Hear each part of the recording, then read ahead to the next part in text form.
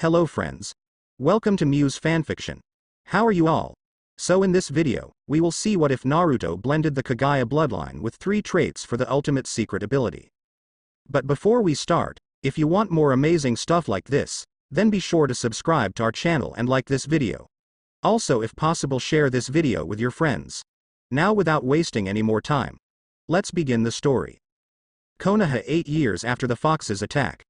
A young blonde in a dirty, oversized, orange jumpsuit was walking through an alley battered and bloody. He thought he could just head home, but knew that everything he owned in the ratty apartment was going to be destroyed and didn't want to waste what energy he had left cleaning glass, piss, and crap off his uncomfortable bed to sleep when concrete worked just as fine. This was a fun birthday. The blonde thought as he began to wonder why every year he was viciously beaten. He was interrupted by a white-haired, pale man in more ragged clothes than him. "Hey boy." The blonde braced himself for another beating, but his eyes said, "You can knock me down, but I will get up." The man saw this, the will to take anything head-on clear in the boy's eyes. "Relax boy, if I wanted to hurt you I would." The boy did when he heard, "if I wanted." The boy knew when people meant their words and when they were lying. "May I ask, what do you want, sir?" It was barely noticeable, but the man knew this kid was a natural at acting. If the kid didn't add that "sir" I would have bought he was a polite. This kid has some pride. The man thought and began thinking, how good is this boy? During the 4 years this man has bummed in the village, he noticed how they treated this child and how it was giving him natural skills, survival skills.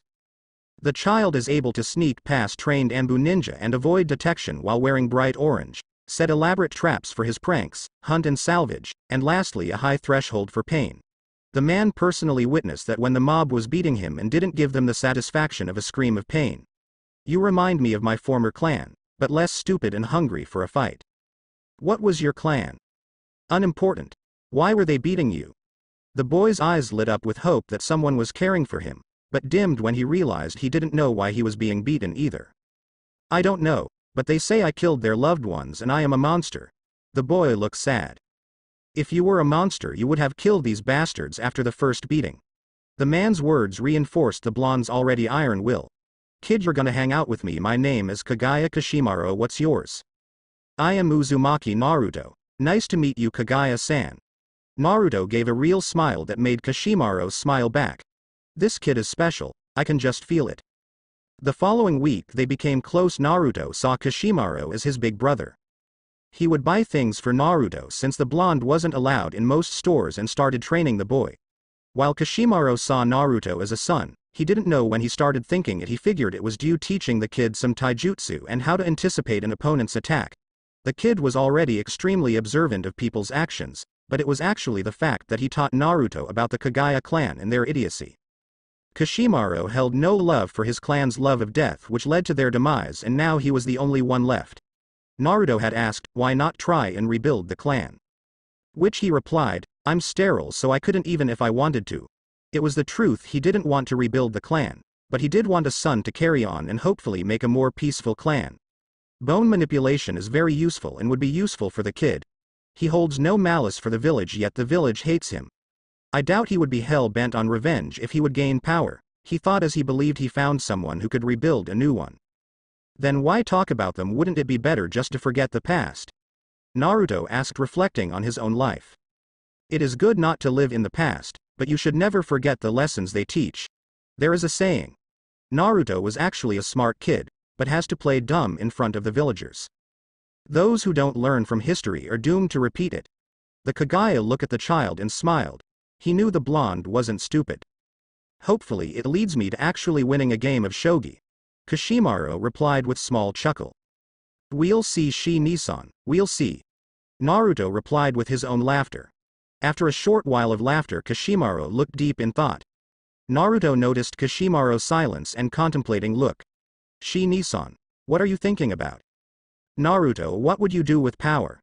Without an ounce of hesitation the blonde replied, "Protect those precious to me in this village." "Why protect them?" "They may hate me, but the Hokages saw something in the village worth protecting and I will protect it for them." Again no hesitation. "Why not get revenge?"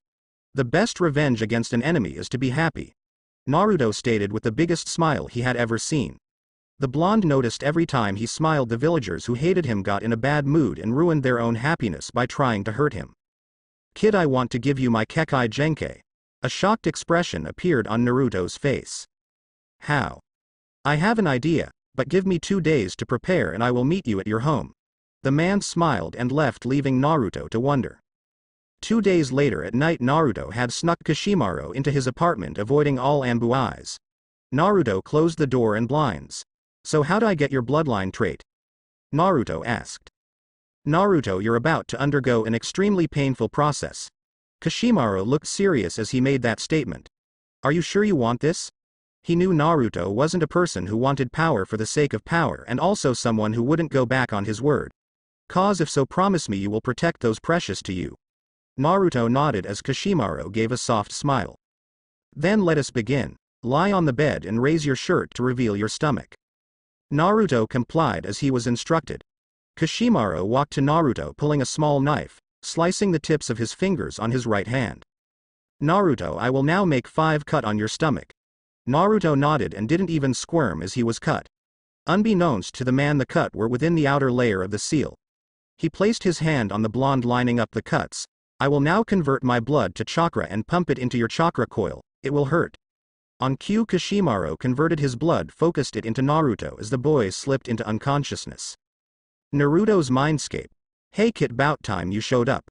I was beginning to wonder when you were going to say hello. A female voice called out. Naruto found himself in a large sewer in front of a large cage, looking inside only to see 2 red eyes staring at him. Beautiful eyes. Those 2 words caught the creature off guard to let out a giggle. Who are you? You could call me your other mother, seeing I had an influence on you when you were developing, but who I am is the Kyuubi no Kitsune. The Kyuubi paused and cringed in expecting the blonde to yell at her. So? That caused tears to swell in the giant fox eyes. But I'm the one who made the village hate you. Naruto could hear her crying. I know the eyes of vengeful and evil people. Your eyes tell me you're neither. A giant smile appeared on the fox's face. So why did you attack the village? The fox let out a sigh and decided to answer. I was controlled by an Uchiha who claimed to be Madara, but I was controlled and ordered to destroy the village. A paw reached out of the cage, grabbed Naruto, and pulled him into a gentle hug. I almost hurt my precious child. Naruto felt the warmth of a hug filled with love and hugged back. So you knew my parents? Yes, I was sealed in your mother, who was an Uzumaki, but unlike her predecessors, her seal didn't keep my power from leaking into you. The other paw rose to stroke his birthmarks, which made the boy let out a purr. Su-cu-u-u-te, my little kit purrs, ha ha ha ha. Naruto pushed her paw and pouted. Ah, it's cute, but I have something to talk to you about, she stated as she placed Naruto back on the ground as he looked at the giant fox, confused. It is about this Kishimaru giving you his bloodline. The fox lowered her head to be on level with him. How do you know that? The Kyuubi's mouth formed a smirk. I'm a part of you, so I do know what you're up to. The fox's eyes reflected the boy like mirrors, showing changes.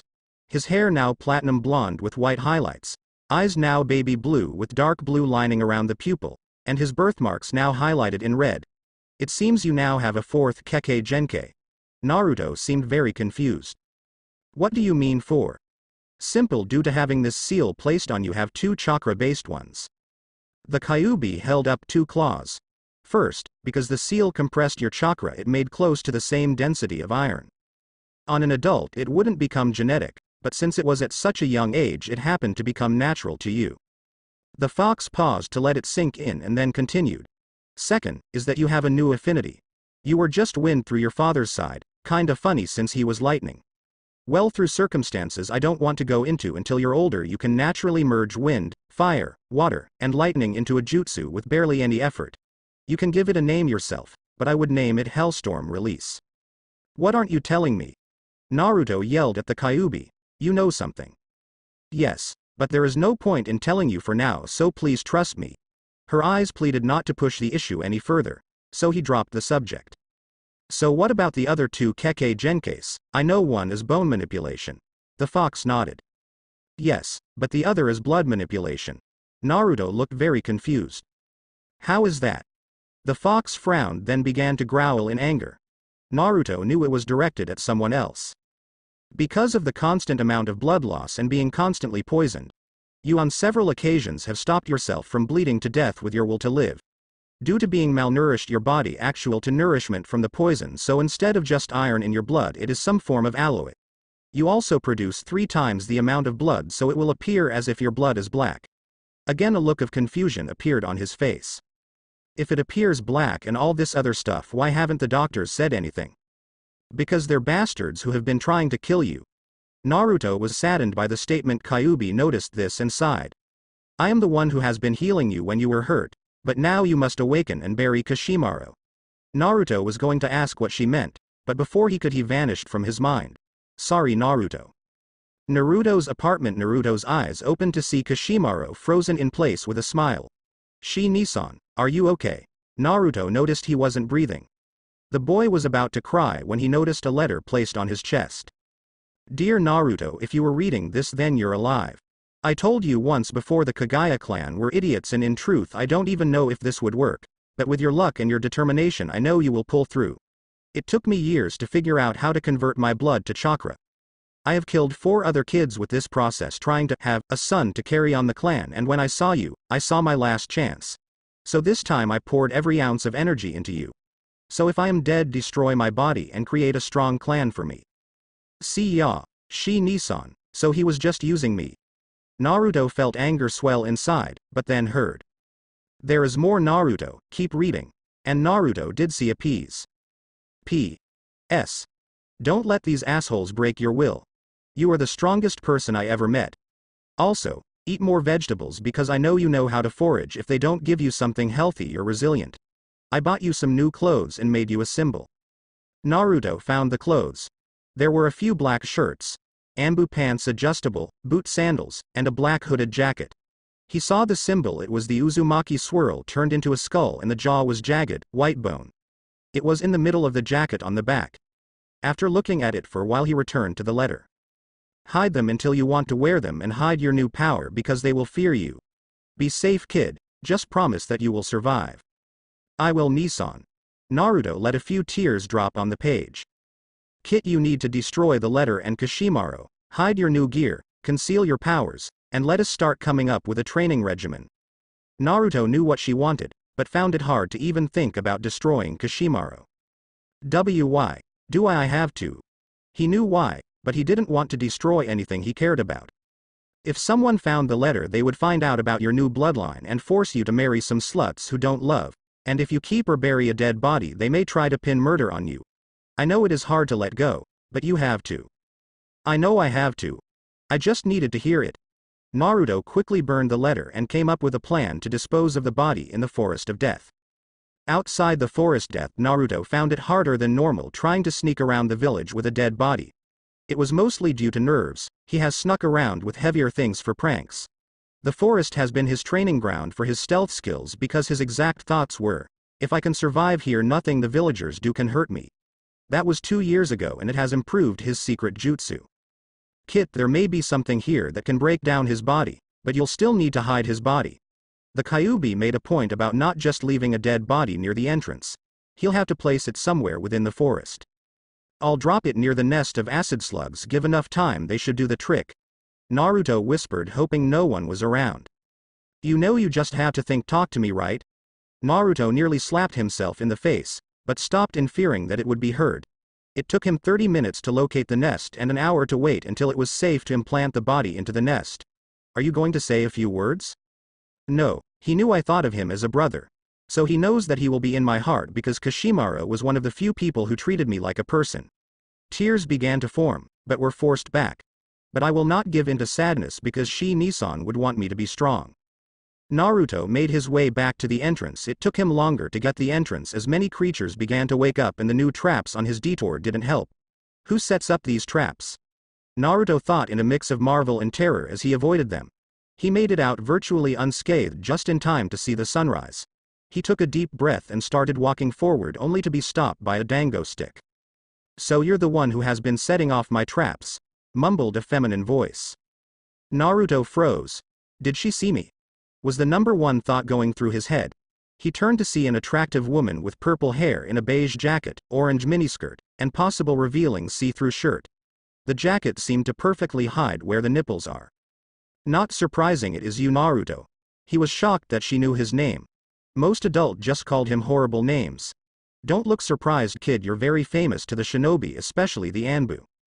Why am I famous? Shock was still on his face, not knowing whether to be honored or scared that the ninjas took an interest in him. It didn't go unnoticed, and now she was torn between teasing him and getting him to relax. In the end, she decided to flip a coin. Heads I tease, tails I don't. Naruto just watched the woman pull out a coin, flip it, and get a disappointed look. I really wanted to tease him. Well, my orange gaki, you are famous for 2 good reasons and 1 bad one. Holding up a finger for each one. 1. For you elaborate pranks that even some Anbu find hard to avoid. 2. Eluding almost all trackers sent after you. You know I lost a bit of money betting I could find you before Iruka. Naruto started scratching the back of his head. Iruka only finds him because he has been the only one who took the time to hang out with Naruto and get to know him, well, as much as Naruto let him know. Were those the good reasons? The blonde heir quoted, because those seem like reasons to be pissed. Yeah, we had to step up our game if we couldn't locate a kid. She gave a smile that put him at ease. So what is the bad reason?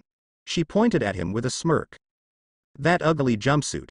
She started laughing so hard that she didn't notice Naruto's face.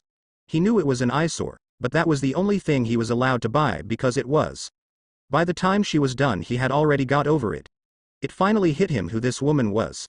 The don't give a shit how it makes you feel attitude, the provocative clothes, the piles of dango sticks, and some stuck in the tree. Anko, the snake mistress of the leaf village. She gave a mock bow and smiled. You forgot why and single, but I forgive you if you buy me some more dangos and tell me how you're so stealthy in that. Anko gestured towards his jumpsuit again. Kit. Get her to train you. The fox interjected. What? Why should I? Naruto didn't realize that he said that out loud. It made Anko smirk. Kids got balls, maybe I should threaten to cut them off, no too drastic. While Anko was running through ideas on how to gently persuade the kid to give her free food, Naruto was having a conversation with his inner demon. Because if you get proper training, you can become an extremely powerful shinobi, even Hokage like your idol the fourth, minus the dying part. It did sound appealing to Naruto. Also, if you are taught some good jutsus, you can use them as basis for your bloodline justice you will create. The Kyuubi had motives: 1. Get Naruto to speak his mind more and not fear backlash, and 2. Have the skills to back it up. Good points. Naruto came out of his conversation to see Anko in deep thought. Anko-san. Anko was close to figuring out a good threat when he interrupted. I will buy you your dangos for your forgiveness, but for how I sneak past trained Anbu, I wish to be your student sensei. Kid doesn't like giving respect. I like this gaki. All I can say is, let's talk after breakfast. Suddenly her arms snaked around the young, now platinum blonde, and dragged him off to the nearest dango stand. Heading through town while being dragged through town that was slowly becoming awake. Naruto noticed confused looks, like people couldn't recognize him. Anko noticed this. She has been on shift to protect the elusive former golden blonde from the vengeful villager and decided to get him a temporary disguise. Detouring from her objective to buy some clothes for the boy, and the only place that opened early was a ninja shop. It took a couple of hours because some of the clothes had to be tailored since the average genin was 12. Anko bought him a black bandana, gray cargo pants, a black muscle shirt, black sandals, and an oversized primary black and orange coat, with white fur around the collar, and red fangs on the back. Looks like Shino's jacket but with a fur collar. After he was changed, Anko burned the jumpsuit and said never again. Now you look like an Inuzuka. The bandana covering his hair, and with his now red whisker marks, he could pass as one of their clan members. The jacket covered his clothes and almost touched the ground. Now no one could recognize him. This gives me some ideas. A mischievous smirk appeared on his that Anko simple ignored with a smile. At least I don't have to wait till I'm like 16 to wear this jacket. Thanks, Anko-san. You're welcome, Kuma-kun. Naruto knew that during the rest of the day he will be referred to as Kuma. At the dango stand, Anko had the biggest smile as she drew closer. Hee, Anko-san. How is the only person who could put away my entire supply of dangos? The vendor called out, wiping some drool from her mouth. I'm surprised there isn't a line for these beauties yet. How can anyone be so drawn to food? Naruto thought to himself. That is a watered-down version of how you get about ramen. The fox snickered as Naruto pouted. Not many people eat them religiously throughout the day. Why is that? The vendor man asked. I do that for a reason because ramen. Naruto clenched his fist with fire in his and blurted out. It is the food of Kami. In his head the fox was laughing her ass off. Anko was in total agreement. The vendor took the compliment from the boy, and Naruto was just embarrassed and pulled up his collar. Just for that passionate comment, here are 2 on the house. The man then produced 2 dango stick baskets, one for him and the other for Anko. She gave him a slap on the back and a grin that said good job. You still need to buy me some more. Naruto sighed as he pulled out a dirty green frog wallet, pulled out some money and placed it in the vendor's hand. It took a minute as the man made some more and handed him 3 more baskets. Naruto was shocked that the man actually gave him 3 good-looking baskets and not just one crappy one, but didn't let it show and just thanked him. They took their dangos to the nearest bench to enjoy. It wasn't bad for the first time eating dangos. Not as good as ramen, but still good. He thought as he munched and tossed the stick. Now Anko-san, are you going to train me or not? A smirk graced her face, but before she could respond a voice interrupted. I have no interest in you, so leave me. Alone. A girl with red fangs on her cheeks, long brown hair, that looked at least 12, yelling at a boy leading 2 others. The boy had a smug look on his face along with red fangs on his cheeks and a red paw mark on his forehead. The other 2 were just ass kissers, with the red fangs, pumping up his ego. Oh Hana, you know that you're my bitch, so why don't you just be good and come here? He just pissed of Hana, Naruto, and Anko. Anko decided to test Naruto's skills. The 3 boys were from the Inuzuka clan along with the girl named Hana, and all 4 were genin. If the Gaki can run through the forest of death, he has to have some skill. Anko leaned in close to Naruto and said, why don't you go defend the girl's honor and then we will start your training? Naruto looked concerned. If I attack them, I'll get punished. Naruto whispered to the purple-haired woman, who just smiled. Uzumaki Naruto would get punished, but Inuzuka Kuma isn't under the civilian council jurisdiction. A smirk appeared on his face and then turned into a full-blown smile. He really wanted to beat the crap out of those smug boys. Naruto nodded, got up and walked to the arguing genins. Your dad tried to court mom, but didn't have the balls, so why'd I want to mess with the weak offspring? Hana jab hit the mark when the boy's face became red with anger. Hana steadied herself to dodge the attack that should have came, but heard a crash as the 13-year-old boy was tossed into a trash can by an 8-year-old. The boy's cronies were shocked as well as Hana and Anko, who for a split second lost sight of the platinum blonde until he threw the older Inuzuka. It wasn't speed, it was like he vanished from all senses. Hana was surprised that this kid was able to get the jump on members of the best tracking clan in the village, but when she saw the red fangs on the back of his jacket, must be an Inuzuka, but that isn't our fighting style, she thought as she watched the unknown boy fight. The other boys charged at Naruto, and with their boss out cold in the trash can, their confidence was shot. Naruto felt a twinge of pain in his hand before connecting to one of the boy's face, effectively breaking his jaw, and sending him flying. Naruto then felt another twinge in his foot as he spun, dodging the other's clawed swipe at his head, and continued to deliver a kick to the Inuzuka's stomach which just made him crumble. Shi Nissan, thanks for taijutsu lessons. You shouldn't bother the girl if you can't handle her alone. Hana smiled at him for acknowledging that she could have beaten them herself. Naruto was smiling because it felt great to protect someone who was grateful. Thanks for the assist, kid. Hana patted his head. What's your name? Naruto was about to give his name when his inner voice spoke. Remember, you are not Naruto at this moment, kid, or should I say cub? The fox laughed at her own lame joke. You are Kuma. My name is Inuzuka Kuma. Naruto stated and looked for Anko, that seemed long gone. Where did she go, and did she eat 4 baskets? Naruto was a bit angry that the person who promised to train him just up and left. Naruto decided to leave also, but was stopped by Hana. Where are you heading? Naruto froze. I was heading home. Hana put an arm around Naruto's shoulder. Since you were heading to the compound, mind if we stop at our clan's pet shop? Gotta pick up some food for our partners. On cue, a puppy emerged from her coat. She was wearing a sleeveless jacket, like Kiba's jacket, but sleeveless, a medium, black skirt, black tights underneath, and gray sandals. The puppy gave 2 barks in hello. Naruto submitted to the Inuzuka's suggestion and walked with Hana, while wondering, where the hell did Anko go? Few minutes later Naruto and Hana walked in relatively comfortable silence. Hana was in a conversation with her puppy Onimaru. He was a little wolf cub who liked to bug the hell out of the others and would fight Fang and Claw to avoid a bath. "So we talked about me and the little Oni," she said as she scratched the puppy's ears. "But what about you? I mean, I haven't seen you around the compound, so tell me about yourself." During the silence Naruto gave this subject some thought and ran it by an editor. "I am an orphan and have been cared for by Kaguya Kishimaru. He took care of me outside the village, knowledge, and only recently came home from burying him."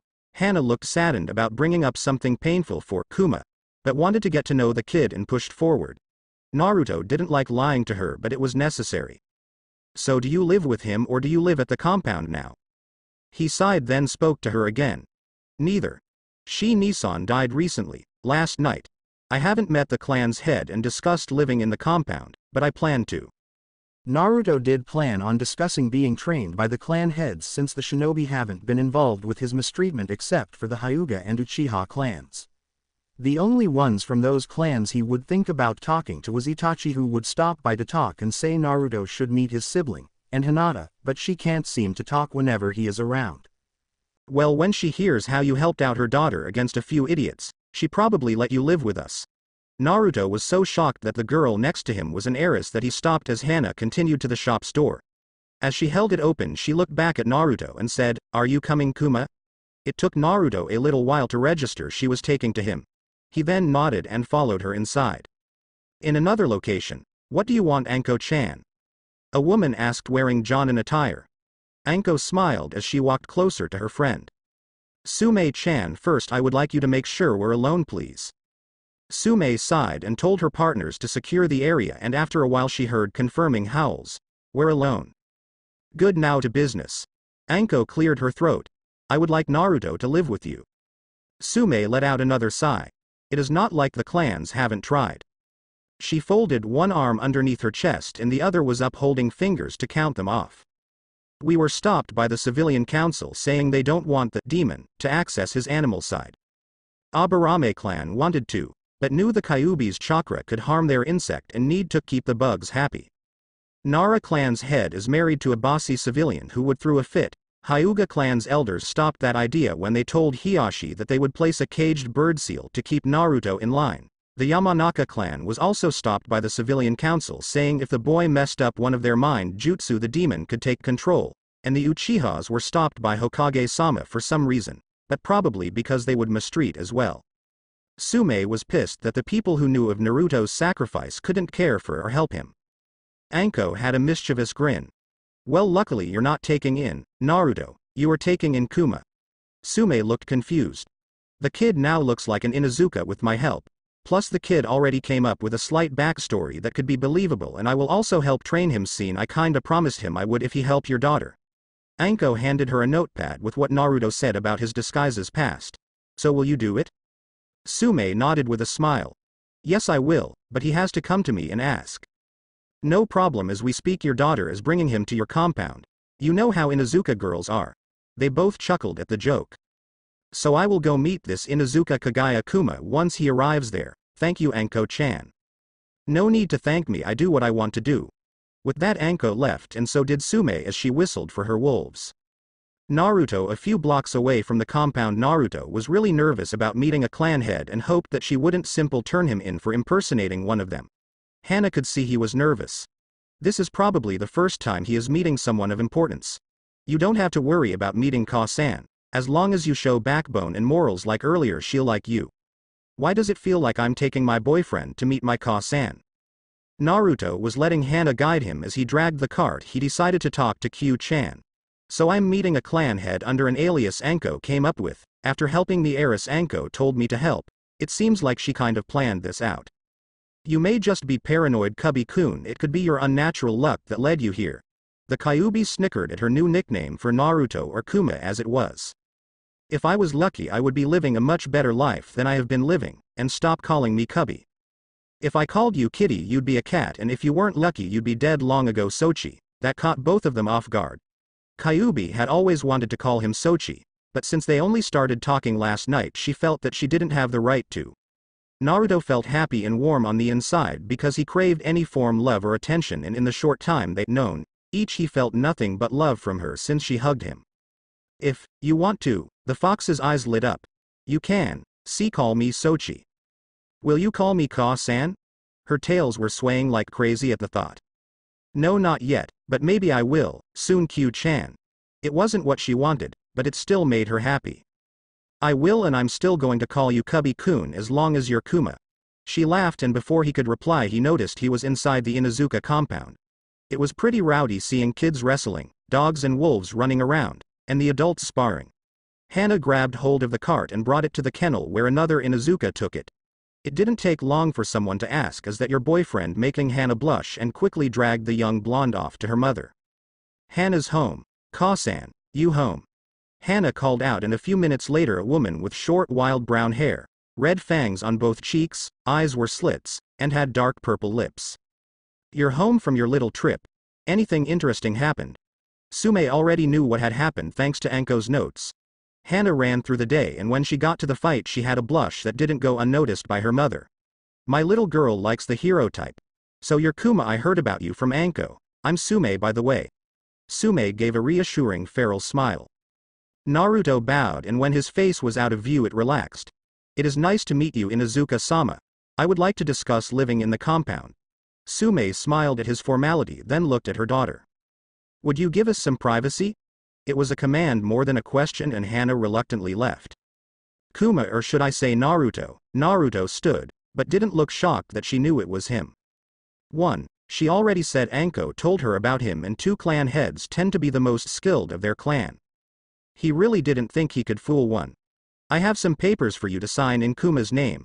Also, besides me and Anko, there are two others who know about this.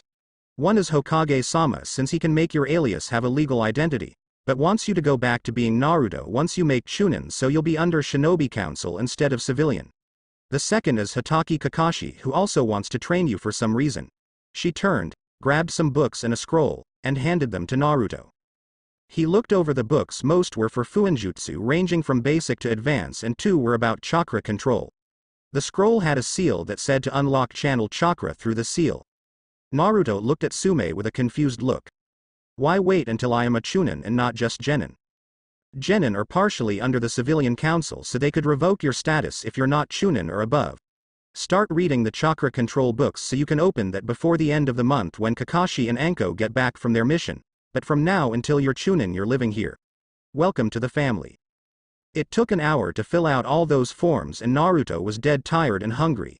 He had no sleep, ran through the forest of death, and had a small basket of dangos, and a small fight with 3 older boys. He just wanted to sleep for a while. He grabbed the forms and headed to the kitchen. Sume had on a pink apron instead of her Jonin jacket and looked like she was cooking, smelled like it too. You finished the paperwork? She spoke without even turning around to look.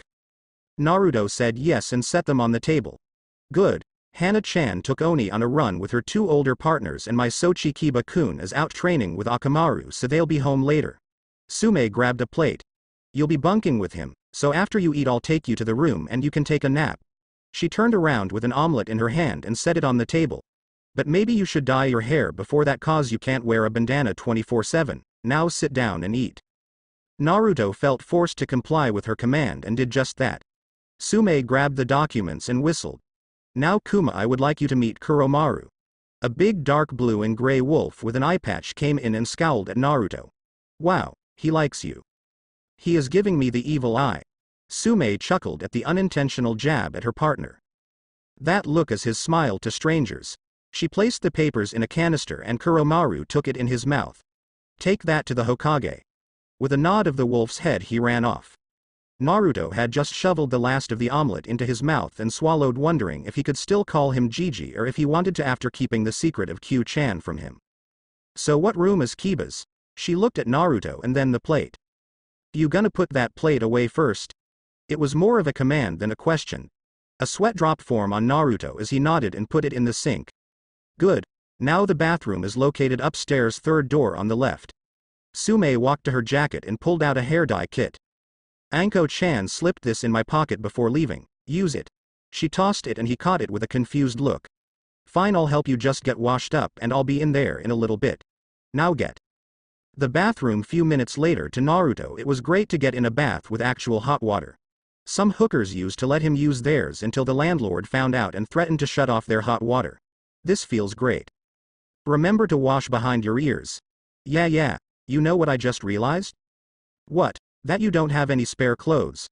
That and that I have to get some stuff from my apartment. Like what?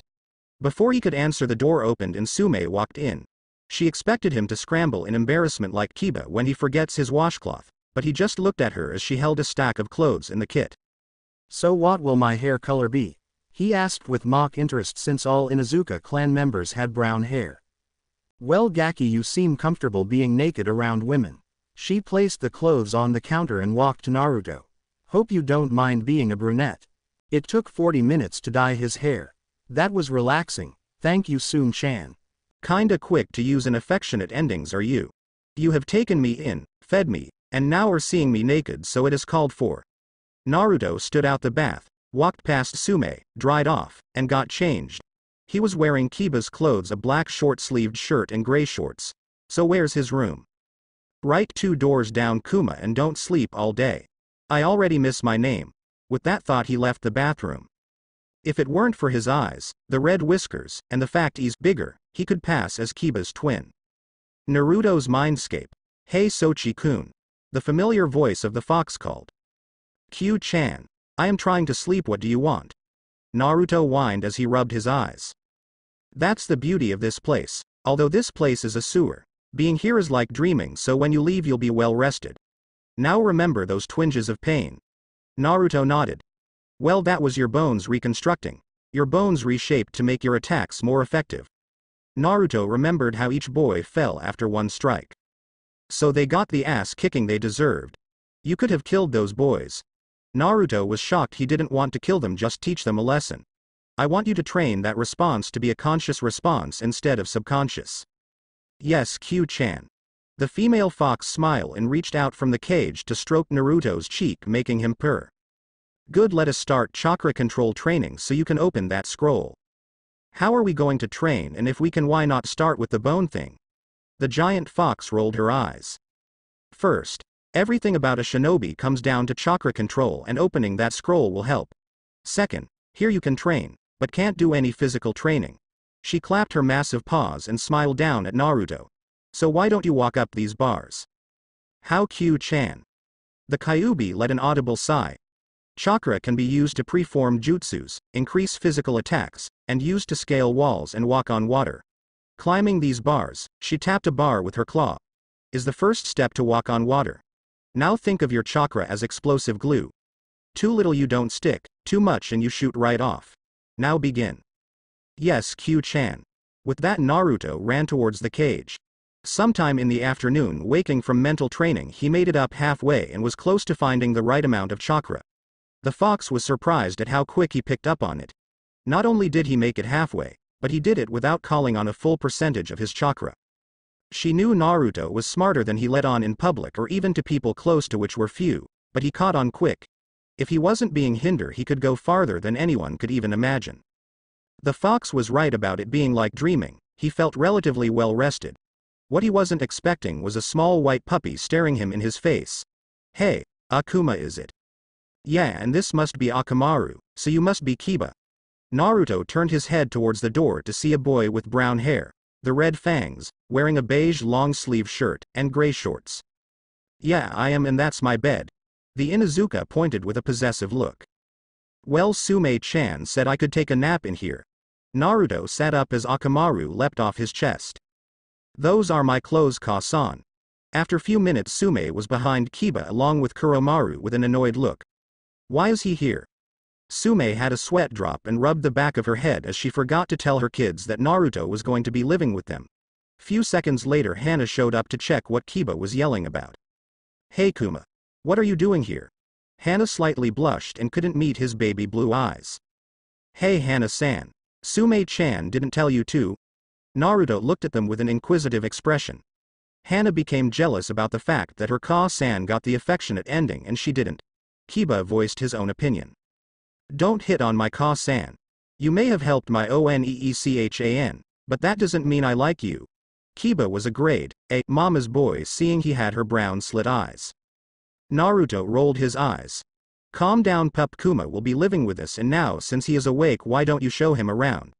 Kiba gave a defeated sigh while Hana turned and gave a victorious smile to the gray puppy in her jacket. Fine, come on Kuma. Kiba walked out followed by Akamaru and Naruto. Hana turned to Sume. Why did he call you Sume-chan Ka-san? Sume looked at her daughter with a smirk. His exact words were, "You have taken me in, fed me, and now are seeing me naked, so it is called for." She chuckled as she left Hana with an obvious look of jealousy. Kiba and Kuma, walking around for an hour, and those are our clan's personal training grounds. Kiba was still a bit annoyed. At what age do you get your partner? Naruto was trying to have a friendly conversation with him. It's up to the parents. Some don't allow their children because they're too prideful to rely on a partner or don't think they can handle the responsibility. Kiba got over what happened earlier, if barely, but what was eating at him was that he had the feeling he knew Kumo and couldn't place it. That's him, Oto-san. The one with the red whiskers. Naruto and Kiba turned to see the boy from earlier, followed by a tall, fairly muscular, shirtless Inuzuka man with giant red claw on his chest. He's the one who attacked us. The man looked at Naruto, then struck his son. You got beat by a pup younger than you, shameful, but I can't let someone disrespect my family. He then pointed Naruto. You're going to apologize to my boy, and you, he then pointed to Kiba, are going to tell Hana that Kuzo will pick her up at 7. Now that is a prime example of overly prideful. Kuma, meet the scavenger family Kuzan and his Sochi Kuzo. I met Kuzo earlier, didn't care to get his name when I tossed him, and I can tell the only thing big on Kuzan is his ego. Naruto's jab hit to close for Kuzan's liking, and it didn't help that many Inuzuka members who heard it had started laughing. You little bastard all. Kuzan was about to verbally try and put Naruto in his place, but was cut off by Naruto. I know your type. Can't fight the big dogs, so you get your ego boost from taking scraps from pups and beating them to try to make them fear you. Probably why you can't get one of these dogs to be loyal to someone so weak.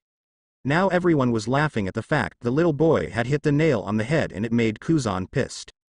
You little fucker, I'll show you who's weak. Before he could dash at Naruto, Kuromaru and 3 gray puppies appeared. One was Onimaru. Few seconds later Hana and Sume appeared.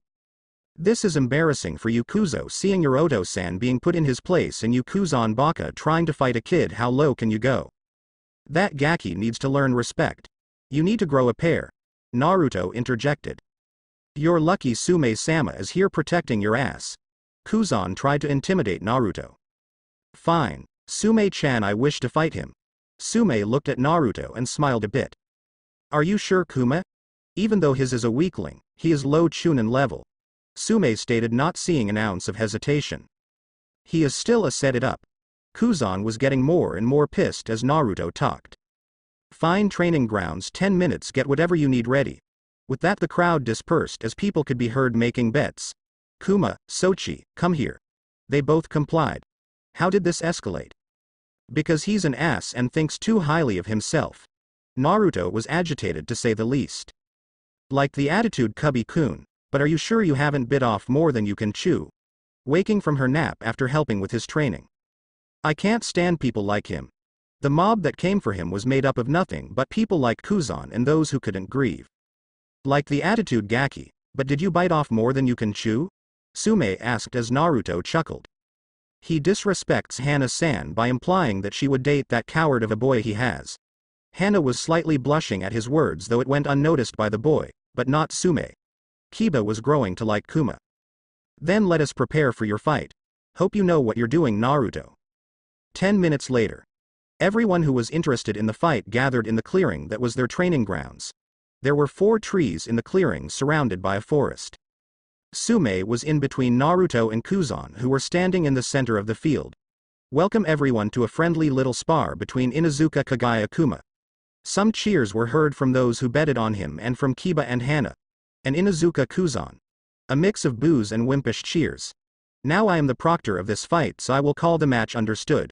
Sume received nods from them both. Okay, begin. Kuzan closed the gap quickly and thought that if he landed one hit it would end this insult on his pride. Naruto saw the wheels turning and spaced his feet to balance himself. Kuzan swung his hand in order directly into Naruto's face. Naruto again felt the twinge in both of his hands as they grasped the arm, whipping him over his shoulder. The Inuzuka contorted his body to land on all four instead of his back. He scowled at the fact he was thrown by an 8-year-old with little effort. He didn't let the boy enjoy the small victory as he closed the gap again, swiping in close combat as Naruto either blocked or dodged the attacks. He couldn't get through Naruto's defenses. "You have given up on training, have you, Kuzan?" "Shut up, brat." Kuzan started attacking faster and a bit sloppier. He swung wildly with his left. Naruto ducked under and jumped forward, delivering a solid blow to his kidney before Kuzan backpedaled.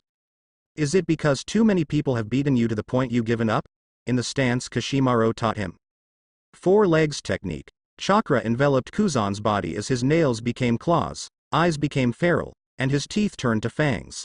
The speed increase was obvious, along with an increase in strength as the assault began once again. None of his attacks were landing on Naruto, but Kuzan's reach was far greater than his. "Damn, I can't fight back. Right now it is a waiting game, just wait for an opening." Not many other options, but his attacks are getting heavier. "You can take it. You've been through far worse." Naruto was brought back to the fight as he noticed he was in the shade of a tree. Naruto was in a bad position as he felt each of his own steps was painting him into a corner. The Inuzuka clan were not tacticians, and he could see the thought in the man's head was crushing Naruto. The crowd was a bit rowdy, with those who were betting. Some chanting for Kuma to turn it around and others saying, "Kuzan, you worthless bastard, knock the kid out." It didn't take long for Naruto's back to touch bark. An unsettling smirk graced the man's face. He jumped back and shouted, "Tunneling Fang." "Up the tree, Naruto." Without a second thought he ran up the tree to Sume's surprise. Since when did he learn that? She thought as Kuzan slammed into a tree, tearing through the trunk. As the tree toppled, Naruto jumped and was over the man's head. He could feel the twinge in his feet as he planned to land square on Kuzan's back. Naruto started channeling chakra to his legs and started falling faster to his own surprise. Kuzan got a whiff of the boy overhead and tried to dodge left, but his right leg didn't get out of the way fast enough as Naruto landed hard on his calf.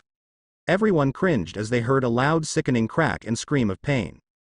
"Naruto, do you know what you just did?" Naruto couldn't answer as this was the first time something like this happened for him. "You crippled the bastard, and I am happy about that, but you should not try new things in the midst of battle. What were you thinking?" I just wanted to knock him out, so I channeled some chakra to make sure I did." When you focus your chakra to scale a surface, it is like anyone else's, but when you focus it into an object or limbs, it makes them become denser along with becoming heavier. "Why didn't you tell me this? I wasn't expecting you to do something you haven't really been taught in a fight." Sume called the match, naming Kuma the winner as Kuzan continued to scream in pain with his Sochi trying to calm his Oto. Some money exchanged hands as the crowd dispersed, not caring that a man was crippled. Sume dragged off Naruto as she told a man to take Kuzan to the hospital. Back at Sume's home. "Okay, spill it, kid, when did you learn tree climbing?" She wanted to know and was interested to find out how a child learned a technique that fresh genin didn't know. "Not too long ago." That answer just raised more questions. "Who taught you? Was it Iruka-san?" "No, it was someone who wants me to be a great shinobi."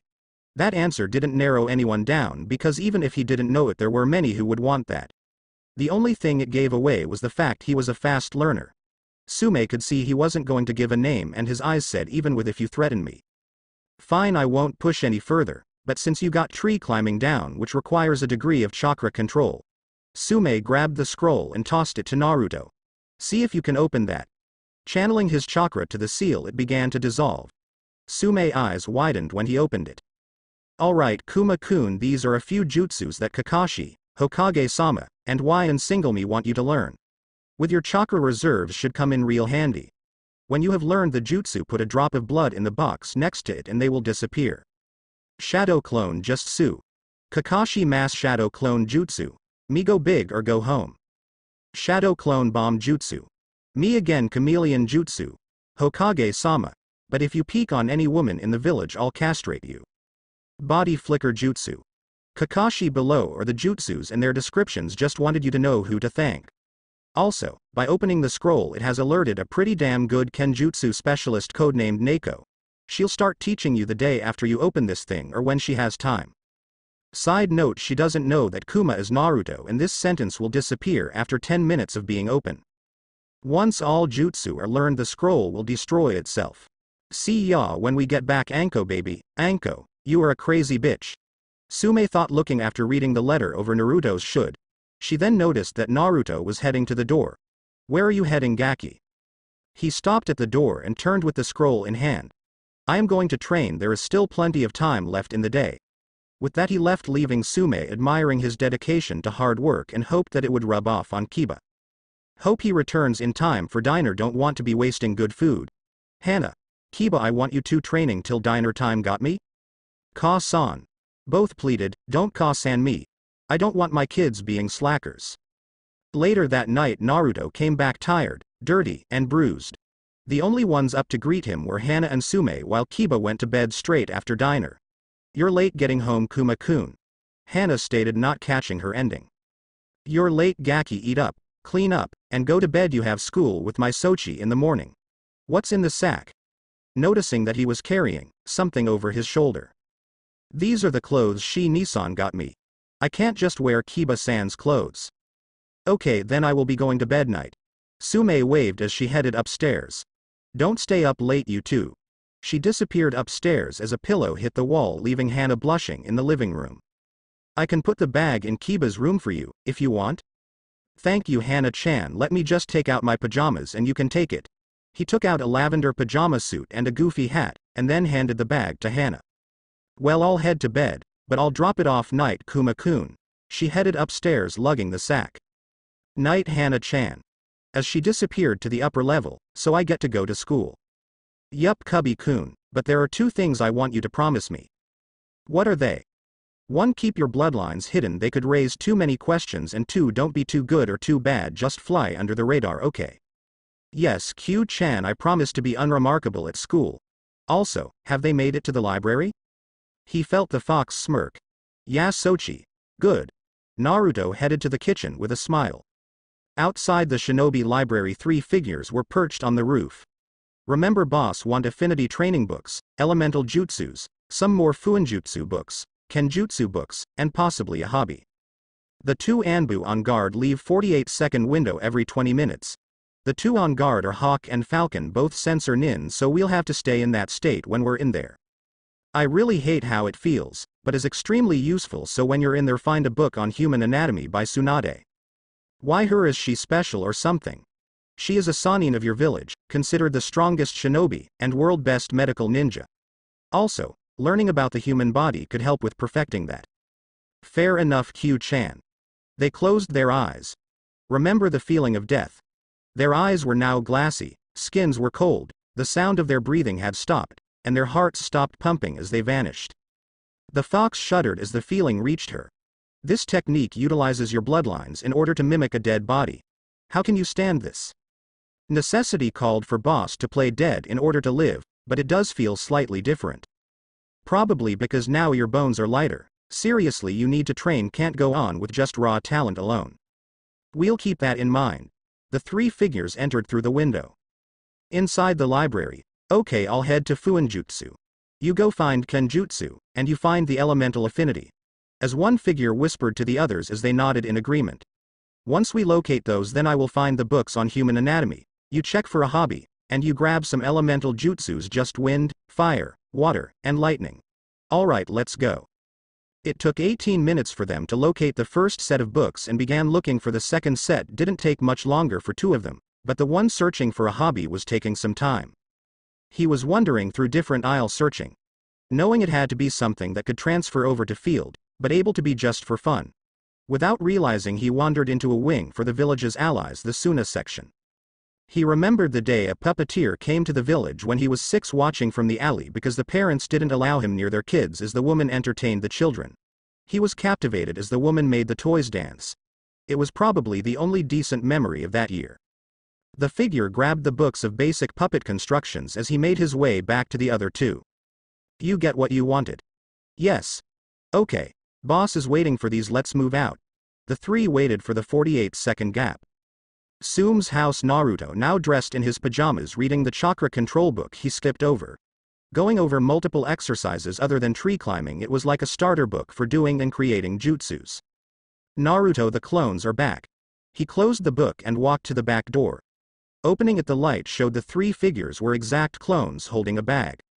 It seems you guys had fun. Naruto smiled at them. We did, boss. Here are the books you wanted. They tossed the bag of books to their creator with a smile. Thanks, guys. With that, he dispelled his clones and he was flooded with their memories.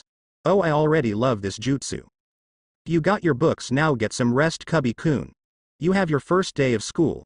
He smirked as he headed to the stairs. This is going to be fun. You can't prank anyone, it could give away who you are. Naruto pouted at that fact.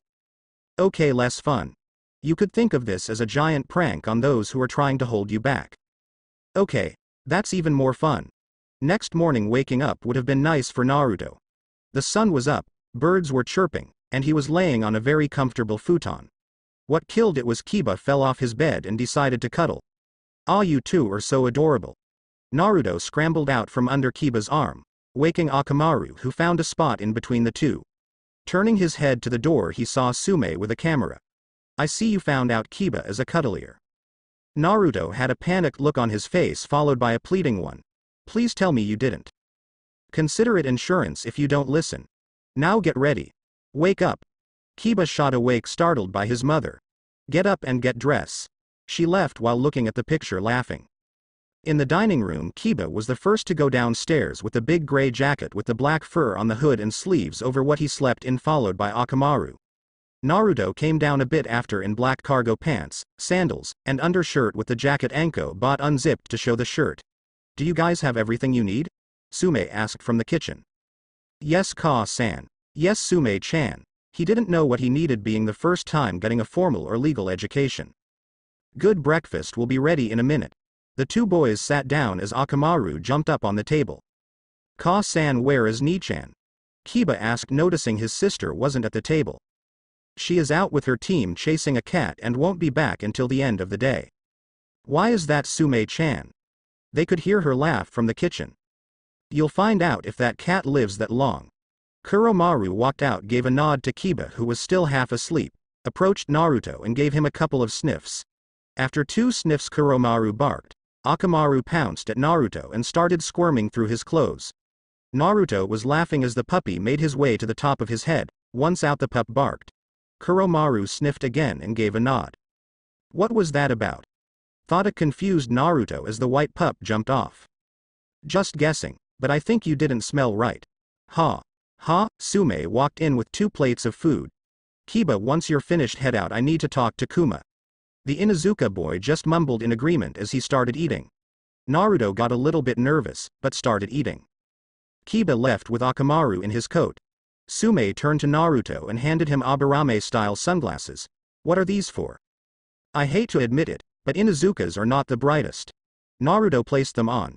If people ask, you're a blood-pact child in the clan it is with is only known by the clan head and Hokage. Also, back to the bright statement, no playing shogi with the Nara boy. Naruto was shocked and didn't make an effort to hide it. How did you know? She sighed. You are elusive, I have to give you that, but you're not good enough to elude everyone 24/7, no one is. Flashback: Shikamaru was the first friend Naruto made. He was 5 when they first met. Naruto tried entering the civilian library trying to find something to pass the time. He didn't know how to read, but being not allowed to do anything didn't leave him much options. Like every other place, they were quick to toss him out once he set foot inside. Once it was night, he snuck in and stole a few books from random sections based on the interesting-looking covers. The next day he was looking through them in one of the unused training fields, realizing that only 2 had pictures in them. He threw one behind him. Ouch! Who threw that? A voice came from the direction he tossed it. A boy around the same age with a hairstyle that could only be described as a black pineapple got up. Hey, why did you throw this? The boy now holding the book in hand. Naruto knew he had to try and talk his way out. I was finished with it. The boy had a disbelieving look on his face. What's it about? Naruto felt he was caught. Things and stuff, if you want to know. Why don't you read it? I have. It is a poetic book of philosophy comparing humans to clouds. Naruto knew he couldn't talk his way out anymore. Troublesome. You can't read, can you? Naruto just nodded. Well, this isn't a book you should start with. The boy walked over to look at the pile he had. You should start with this one. What is that one about? It's a how-to book on reading. A sweat drop formed as he didn't realize that he took a book that could help him. Will you help me? Naruto's eyes pleaded. The boy sighed troublesome and sat down. My name is Nara Shikamaru, by the way. Naruto smiled. Mine is Uzumaki Naruto, and thank you. Over the next few weeks, Shikamaru taught Naruto to read far beyond his age so Naruto could read the book he hit him with. After a month, he introduced Naruto to shogi, which they played one game every weekend in the field. Naruto made Shikamaru promise not to tell anyone about their meetings, not even his best friend Choji. Flashback end. Okay, Inuzuka-sama. Sume noticed how she went from Sume-chan back to Inuzuka-sama like she took a step back from making him open up, and she knew the following wouldn't help. You also can't hang out with Iruka or Tuchi and Ayame, they could expose who you really are. When she finished before Naruto could respond, he was enveloped in a hug. I know this is difficult, but it is for your own good, Naruto-kun, so please be patient and it will all work out. She pulled back a bit, removing his new glasses to reveal watery eyes. She stares into them with a comforting look. What have they been told? Sume smiled a mother's smile. They've been told by the Hokage that for your safety you are no longer in the village and being trained by Jiraiya Sannin. He has the authority to in-field promote, so Naruto has genin status and is outside the jurisdiction of all, but the Hokage. Naruto will be brought back for the Chunin exams under disguise, but Kuma is working towards genin. Okay, Sum-chan, I will now head to the academy now. Placing the sunglasses back on, he hugged her back and left. He knew she was hiding something, but knew it wasn't bad and didn't push it. At the academy half an hour later, Naruto entered the halls heading towards Iruka's class where the future's genin were taught. Iruka would tell Naruto to meet him there sometimes so they could head to Ichiraku Ramen. He saw Iruka standing in front of the classroom door as he turned to greet. You must be Inuzuka-kuma. You're slightly late, but I'll chalk it up to being your first day. Naruto didn't mind the person who he thought of as his big brother couldn't recognize him. Even without the brown hair and sunglasses, Naruto was no longer the golden blonde with dark blue eyes, and even his whisker birthmarks seemed more like tattoos. Yes, I am sensei. Naruto had no problem showing respect to people he cared for. You're very polite. Well, let's introduce you to the class. He opens the door to a loud classroom. Iruka sighs, walks to the podium in front of the class, and does a hand sign. Sit down and be quiet, yelled Iruka's giant head at the students who did just what they were told. To Naruto it was distorted and blurry, but it still caught his attention. I will now introduce a new student. Come on in and introduce yourself. Naruto entered the class. Some faces he recognized immediately: Sakura, Choji, Hinata, and Shikamaru, who was staring out the window. My name is Inuzuka-kuma. Naruto bowed. Thank you. Now take a seat next to. Iruka scanned the room for an open seat. You sit next to Hinata. Hinata, raise your hand. I remember her. Flashback: Naruto was 7 when he met Hinata. Naruto was training in the forest in order to blow off steam. The images of the mob members' faces, bloody and lifeless, flooded his mind. Naruto wished for his hand to inflict the pain he felt back on them tenfold, but knew it would give them more of an excuse to harm him. An hour into it, he overheard laughter which he knew all too well as the laughter of tormentors. Naruto took off running towards the sound against his better judgment. He came across 2 boys picking on a girl, saying things like "I freak" and pushing her. To Naruto, her eyes were beautiful. Naruto knew of the Hyuga clan and the side branch that were fairly kind to him. Naruto knew if he fought and beat those kids he would get beaten by their parents. If he fought and lost, those kids would be treated like fucking heroes while he would get off with pretty much a scratch compared to a mob beating. Either way, he saves the Hyuga girl. He could tell she was main branch because she didn't hide her forehead like the side branch did. Hey. The boys looked towards Naruto. Why don't you pick on someone your own size? Naruto tackled the larger of the 2. He wrestled with the 2 until he just let them beat on him. They left talking about how proud their parents would be. Naruto sat up, just barely bruised, as he saw the girl looking at him. He didn't know that this was the first time someone defended her without being obligated. Thank you. No problem. Did you think my eyes are weird? Naruto was young, but he could tell her confidence was nothing like the main branch. I think your eyes are beautiful. Naruto rubbed the back of his head and looked away with a blush so he didn't notice how red her entire face got. Before she could say anything in return, an elderly Hyuga showed up. Lady Hinata, do not associate with that boy. Naruto didn't have to look to see if his forehead was covered or not to tell he was main branch. She tried to protest the mistreatment of him, but was dragged off. The next time he saw her was when she dropped off a plate of food in front of his door, and from that day forward she hasn't seemed able to talk to him face to face. Flashback end: he sat down next to her and saw a look of disappointment. I wanted Naruto-kun to sit next to me. She has been saving that seat hoping that when Naruto wanted to become a shinobi he would sit next to her so she could work up the courage to talk to him. That day was the day she wanted to be his friend, but when she heard about his life from the side branch, she wanted to be his comfort. She admired how even though his life was hard, he moves forward, and his blue eyes. A blush appeared on her face. Sometime in the afternoon class was over. Iruka went over the history of the village and bare basics. Naruto got slightly bored and pulled out a book during village history, but put it down when Iruka started escape techniques. Students were filing out, leaving Naruto and a few others left in class. Shikamaru, who was asleep for the second half of the class, and Choji, Sakura and some platinum blonde girl, and Kiba, who was talking to two other boys. Naruto was getting up to leave as Kiba came over. "Hey Kuma, want to play ninja?" Naruto saw that they were the two boys who bullied Hinata and didn't want anything to do with them. "I have things to do, Kiba, but I will see you at home. See you later." Council chamber. "Hokage-sama, why have you called this meeting?" An old man with short spiky gray hair asked, as all who surrounded wanted to know. Hiruzen took the pipe out of as he began to speak. "This meeting is concerning Uzumaki Naruto. The civilian council had an evil smirk, think they will finally get rid of the demon. While the shinobi council side was hoping he would protect Naruto better than he has. As of yesterday Naruto is no longer in the village. The civilian side was practically cheering at the news, all except 3 members. Where is Naruto, if you don't mind me asking, Hokage-sama?" Another old man with short black hair asked. Again the civilians had an evil smirk. "He is outside the village with his godfather being trained for the Chunin exams 5 years from now." The civilian council was in an uproar. A pink-haired woman rose and began to yell. "This is unacceptable. The civilian council demand that you put a stop to it." Her voice screeched through the chamber and enraged the shinobi. "You dare make demands of the Hokage?" A platinum blonde man confronted the pink-haired woman. "Our children may be friends, but that doesn't mean I won't put you in your place for your disrespect." Hiruzen raised his hand and silenced both sides. "Naruto is outside your power and barely within mine, for his godfather is the most elusive person I know." A man with a black pineapple hairstyle decided to speak. "You don't mean who I think you mean?" Hiruzen smiled at how fast he caught on. "Yes, Naruto's godfather is Jiraiya Sannin." The room was shocked. Naruto family lineage was only known to a few, but his legal guardians were only known by Hiruzen and Kakashi.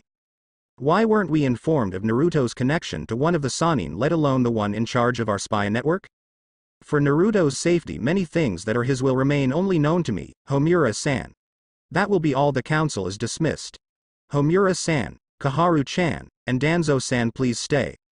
Some were about to protest, but were cut off by the sudden killing intent and left. Once all were gone, Hiruzen let out a sigh. "Itachi-san, you can come out." From the shadows the Uchiha emerged. "Now let us discuss the matter at hand." Naruto at the training grounds. Naruto did return to the Inuzuka compound only to find that Sume was gone and a note was left for him. "Hey Kuma, Neko-chan wants to see you. Go to training ground number 32. I went to a council meeting." See ya later. Short, sweat and to the point. Naruto arrived a few minutes later to see a purple-haired woman in full Anbu gear with a cat mask covering her face. "I see you got the message. So why does an Inuzuka want Kenjutsu training?" It took a bit of restraint to not just go and hug one of the Anbu who had helped him in the past. "I want to be a great shinobi, and I assume Anko-chan asked you to help me." "Anko-chan is a good friend and I do owe her. So let's test your skills and see what I have to work with." She drew her blade and Naruto set himself in his stance as Neko disappeared from his sight. 3 hours later, back at the chamber, "We see no other way. I wish we could have ended this peacefully," Sarutobi said as Itachi looked saddened by the decision. "I will do it, but I want Sasuke to be spared. That is one of my requests. The other, I would like to talk to Hokage-sama alone." "You will speak to all of us." "No, Danzo, he is making the sacrifice. He has the right to make such request. So you 3 will leave." Not having the power to argue against the Hokage, the 3 left, leaving him alone with Itachi. Few minutes passed before they spoke. So what are your requests? 1. Keep an eye on Danzo. When I killed Shisui, he asked for proof of death his eye. This news did not sit well with Sarutobi. 2. Destroy the eyes. And 3. Itachi reached into his pouch and pulled out a scroll. When you see Naruto, please give this to him. I had a feeling that things would turn out like this, and I wanted Naruto to be Sasuke's brother to make sure he had someone to care for, but also as an apology for my clan and how they treated him. This scroll will help with training. Please tell Jiraiya to give it to him when he earns Genin status. I will, he said as he took the scroll in hand. Thank you, Hokage-sama. Itachi shunshined away in a swirl of raven feathers. Back at the training grounds, Naruto was laying on his back covered in cuts, some self-inflicted due to trying to counter the blade.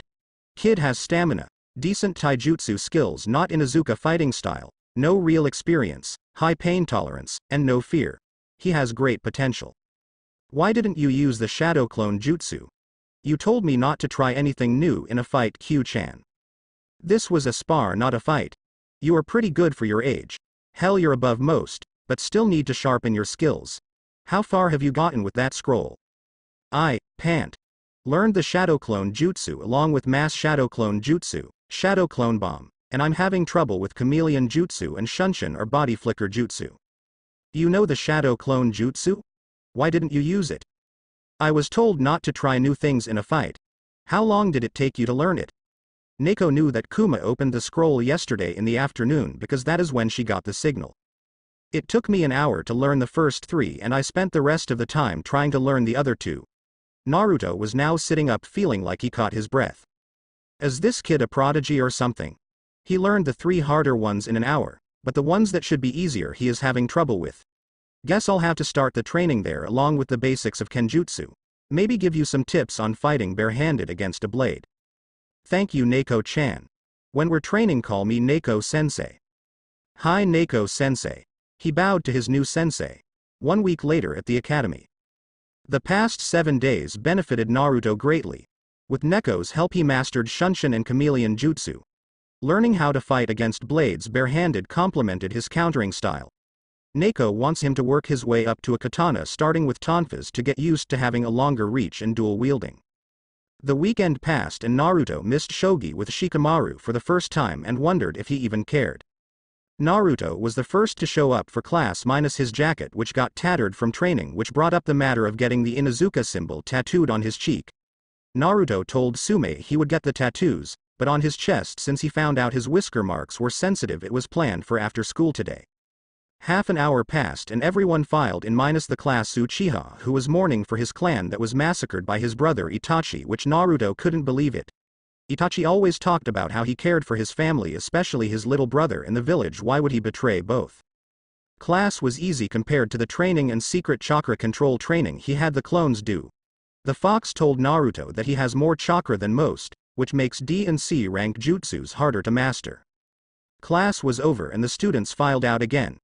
Shikamaru, who again was asleep for half the class, got up and approached Iruka. Iruka-sensei, have you seen Naruto or know where he is? I haven't seen him. Iruka sighed. He is no longer in the village, he is with his godfather and won't be back for 5 years. Shikamaru muttered troublesome and Naruto noticed 2 faces that looked saddened by the news. Hinata, who he did considered a friend, and Sakura, which surprised him, considering that she dropped their friendship. Flashback: Naruto, age 6, was hanging around the academy hoping to make a friend. He noticed a pink-haired girl being tormented by 2 other girls calling her names regarding her forehead. He chased them off with a beetle, sending the girls running. Naruto let the bug fly away as he spoke to the girl. Are you okay? Yes, I am, thank you. You're welcome.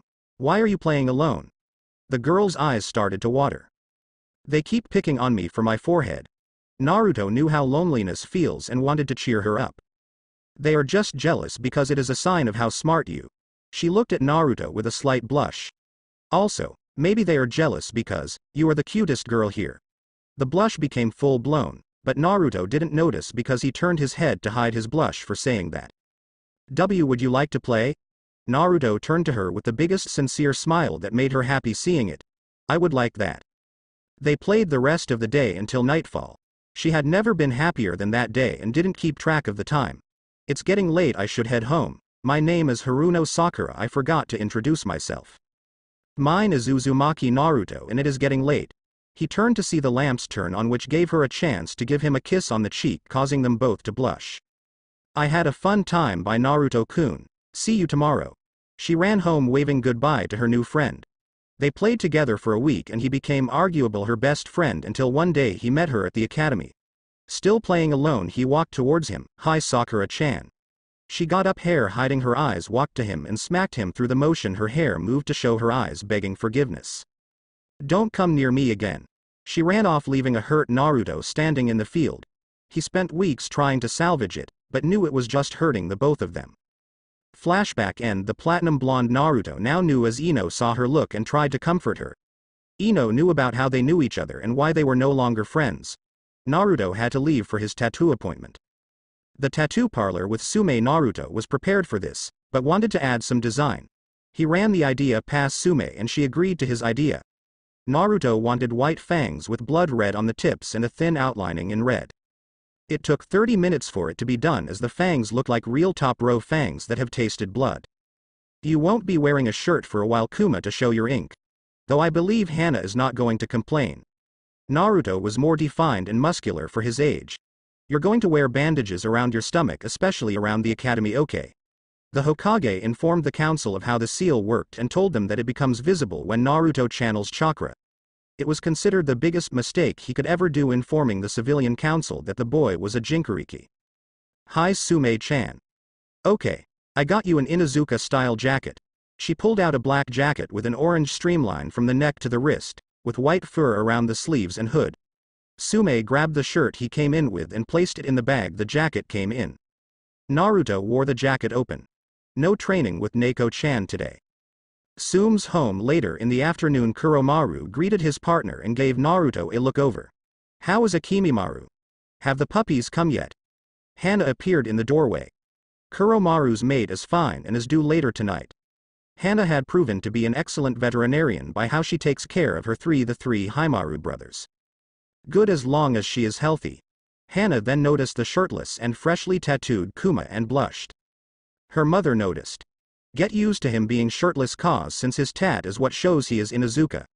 Hana did a quick turn to hide a victorious smile and a turn back to face them, giving an indifferent nod. She went back to attend to the expecting mother, along with Kuromaru. Sume turned to Naruto. Once that tattoo quits being sore, I will teach you the 4 legs technique, and that will be the only clan jutsu I will teach you. Why is that? Well, you are not really Inuzuka, but to keep the appearance you have to know one clan-related jutsu. Kiba entered dirty with Akamaru on his head, both happy that they spent some time playing. Ka-san, what's for dinner? You and Akamaru better take a bath before taking about food. Hi, Kiba ran upstairs to the bathroom. Might as well start cooking. Later that night they ate together. Hana finished first to continue tending to Akimimaru, followed by Sume to check on how she was doing. Naruto and Kiba decided to go to bed. Naruto threatened to reveal he cuddles if he didn't get the higher bed so Kiba doesn't roll off and spoon him. Kuromaru mate had 3 puppies that would be trained and given to some Inuzukas deemed worthy of a ninja dog. Once his partner and Hana went to bed assured they were okay. Kuromaru picked up the pup he felt strong potential from and snuck into the boys' room. He saw Naruto sleeping on his back.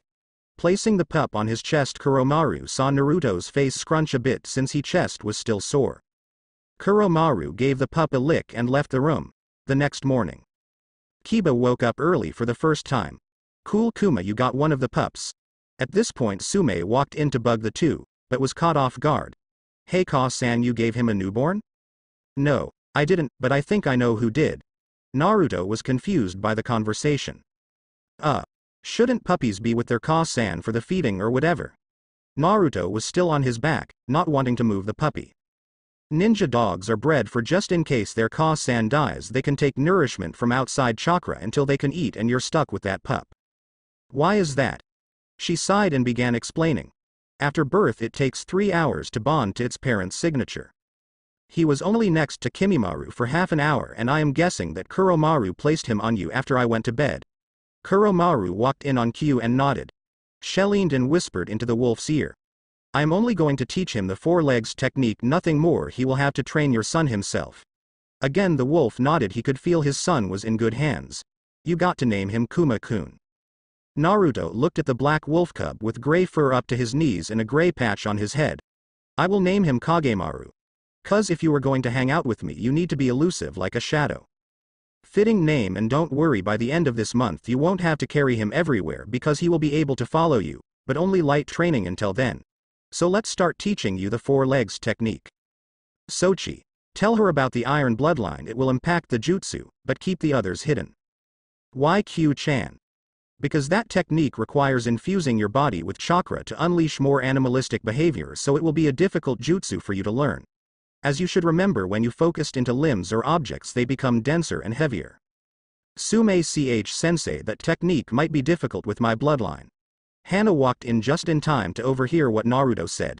They were all surprised to hear that. That's cool, Kuma. What's your bloodline? Kiba was excited to hear that an Inuzuka had a bloodline. When I infused a body part or object with my chakra it becomes denser and heavier. Theoretically, it can make your skin like Earth-style armor minus the weakness to lightning. That will cause some problems, but the answer may lie in chakra control, and we should train your bloodline while informing the Hokage of your bloodline. End of the month. The rest of the month flew by with the constant training, which was far lighter thanks to his new child being dependent on him feeding the cub chakra. Naruto started weight training to counteract the increase in weight when he uses his bloodline. It took more chakra control to find the right amount to perform the jutsu to a point. Naruto also found out that while it is in affect his bones reacted to complement the technique. Learning it ate up most of his time. The Hokage was informed of Naruto's bloodline and promised to keep it from the council until he was a genin. He would inform Anko and Kakashi when they got back. Naruto noticed changes in the people around him. Hinata seemed determined to get stronger, catching her sometimes chanting something about being acknowledged. But Naruto could see her confidence didn't improve along with her skills. Sakura became a very book-smart fangirl along with her friend Ino for the Prince of Emos. Naruto tried to get Sasuke to open up, but was told to stay out of his way. Naruto kept a C grade level, keeping the promise not to stand out. He noticed Shikamaru didn't give a damn about grades and slept. Training grounds. Naruto looked forward to the heavy training he expected by Kakashi, Anko, and Neko. His kenjutsu training was put on halt, but his skills with his tonfas were still developing. Kagemaru was happily riding in his hood. He would occasionally give Naruto a lick and whimper to be petted, which made him smile. He saw Neko and Anko talking with whomever. Kakashi was nowhere in sight. Kuma-kun, Neko-chan says you burned through the scroll, learned a bit taijutsu, and have some skill with tonfas. Naruto just nodded. Also, you have a pup from Sume-chan's partner. Learned a clan jutsu, and have a bloodline. He has a bloodline? Neko didn't hide her surprise. Yeah, he does. A man with a mask, gravity-defying white hair, and a forehead protector, covering his eyes, spoke while holding an orange book that seemed to anger the two Kunoichis. Inu-san, Naruto thought to himself, it is only known to those training him and will become known to the public once he becomes genin. Kakashi closed his book. Hello Kuma. We will be your senseis until you are genin and handed over to a jonin, but we have 4 years before then, so let us start training. His visible eye made an upside-down U kind of saying welcome to hell. 12-year-old Naruto, Nissan, wake up. Naruto awoke to see Kiba with Akamaru staring at him from across the room and Kagemaru with Hakarimaru curled up together sleeping next to him. Hakarimaru was a white onba, a weird creature that resembled a bear cub mixed with a gorilla. Bare back legs, gorilla arms with clawed hands. Naruto came across him 2 years ago and been raising him ever since. Kiba, you're older than me by a few months. Wake up guys. Naruto nudged his 2 partners. Kagemaru, now the size of Akamaru, yawned. "2-san, can we have 5 more minutes?" Hakarimaru growled. "Don't call Ka-san, 2-san." Kagemaru growled back. "Don't call 2-san, Ka-san." Kiba was laughing at the usual argument between the two as Naruto slapped his face. "How about you two just call me Nissan?" In unison they replied. "Never 2-san, Ka-san, it would be disrespectful." "If you don't mind being called Nissan then I will continue." Kiba continued laughing. "You're older than me, damn it." Naruto shouted as he got up and dressed in gray cargo pants, black sandals, wrapping bandages around his stomach, putting a glove over his left hand which had a storage seal for his weapons in his palm, and finally placing his sunglasses on. Naruto had weight and resistant seals on his now well-defined biceps. He was now as tall as Shino due to having a more diverse diet. Just below his fang tattoo had a special storage seal. Come on, time for breakfast. Hakarimaru climbed onto his back as Kagemaru jumped onto Naruto's head. Kitchen Sume was sitting at the table and Hana was cooking. Naruto and Kiba entered. Hey Sume-chan, Ka-san, Hana-chan, Ni-chan. Hana turned to her brother, gave a nod, then turned to Naruto. Thank you, Kami. Naruto has been shirtless for 4 years, which didn't help against Hana's growing crush on the former blonde, but it did help her learn to hide her blushes from her ever-teasing mother. Food is almost ready, you two. Thank you, Hana-chan. Hana put some finishing touches and laid the plates in front of Kiba and Sume as Naruto had to wait until Hakarimaru to get off before he sat down. Kagemaru stuck out his. I don't have to get off for Two-san to eat. The argument began again about what to call their parent, ending when Naruto threatened to not let either of them on him for a week if they didn't cut it out. You're so cute with your kids, Cubby-kun. Arriving at the academy. Hey Kuma-kun. Over the years with the training he got from 2 Jonin and an Anbu, he gained a small fan club compared to the brooding prince due to his looks. When he and Sasuke were at a hot spring together, a lot of girls took the chance to try and get pictures of them in the buff. Kuma Nisa on. That was the only warning as a small boy glopped onto Naruto's chest. Naruto stood his ground. Carrying a 20-pound Onba on his back, a 10-pound wolf cub on his head, not to mention weight and resistant seals on his arms, and now a 55-pound child on his chest does a lot for building muscle. Play ninja with me. He looked up to Naruto with the puppy eyes jutsu. Hey Yoda-kun. Your class has recess. Naruto asked while rubbing Yoda's head. Yoda was a small and skinny boy with tan skin and a constant blush. He had spiky waist length, brown hair with short bangs hanging over his eyes and chin-length strands framing both sides of his face. He had green eyes with no pupils. He also had a wide smile with pronounced canines. He wore a dull green robe with a dull brown cloak, wooden geta, and bandages on his head and wrists, with a purple headband. Yes, so play with me. Sorry, I have class starting in a minute. Yoda was about to start crying, but stopped when he saw Naruto remove his sunglasses, giving him a stern and caring look. You know I love you like a little brother, but I won't give in just because you're crying. Now, I will play with you after school and you'll spend the night at the compound with us. He gestured to Kiba and himself. Yoda smiled and buried his head in Naruto's chest. That is awesome. I get to spend the night, really? Naruto smiled. I promise, and I don't break my promises. You know this. With that he jumped off and ran back with a giant smile plastered on his face. And that is one of the reasons I call you Nissan.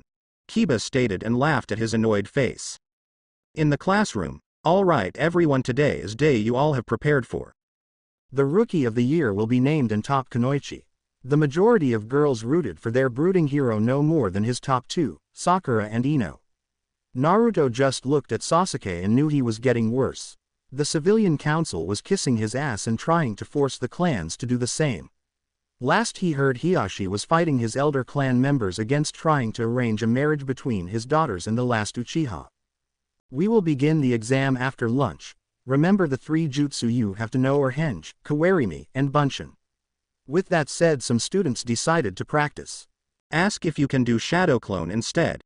I already thought of that, but how do I explain how I learned it without raising flags?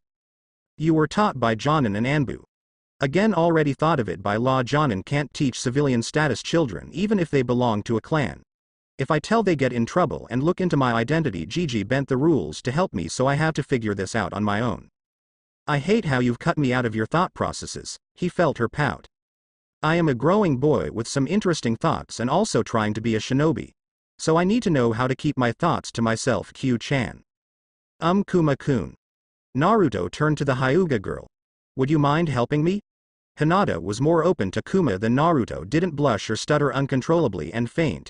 It became clear that she saw Kuma as a friend, but what did she see Naruto as was the thought going through his head. I would be honored, Hinata-chan. Outside field, Naruto's partners decided to take a nap as he spared with the Hyuga heiress, which gave him great insight to her. No confidence at all when Naruto gave her the chance to end it. She didn't take it. He knew she noticed as she awkwardly avoided the finishing move. Hinata was the most skilled and has the most potential of the future Kunoichi at the academy. She was smart, perceptive, and taijutsu skills were on par with a mid-level chunin. She even started putting her own spin on Gentle Fist. I will make you proud, Naruto. Since you helped me, I can try and help you with the Bunshin. After 15 failed clones, Hinata started to worry about Kuma's chances of graduating. It also didn't help that he had a frustrated look.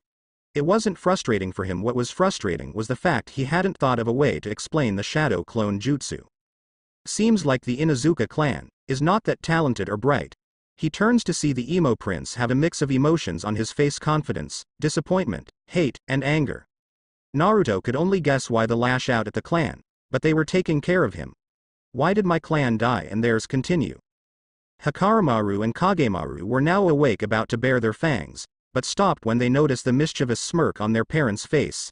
Then let us see who's better, Teme. Sasuke frowned, being the first time someone insulted him, and got into a stance that shouldn't have been taught to him, then dashed towards Naruto. Dodging a kick to the head, Naruto then just kicked him in the nuts. Screams rang throughout the village from his fangirls.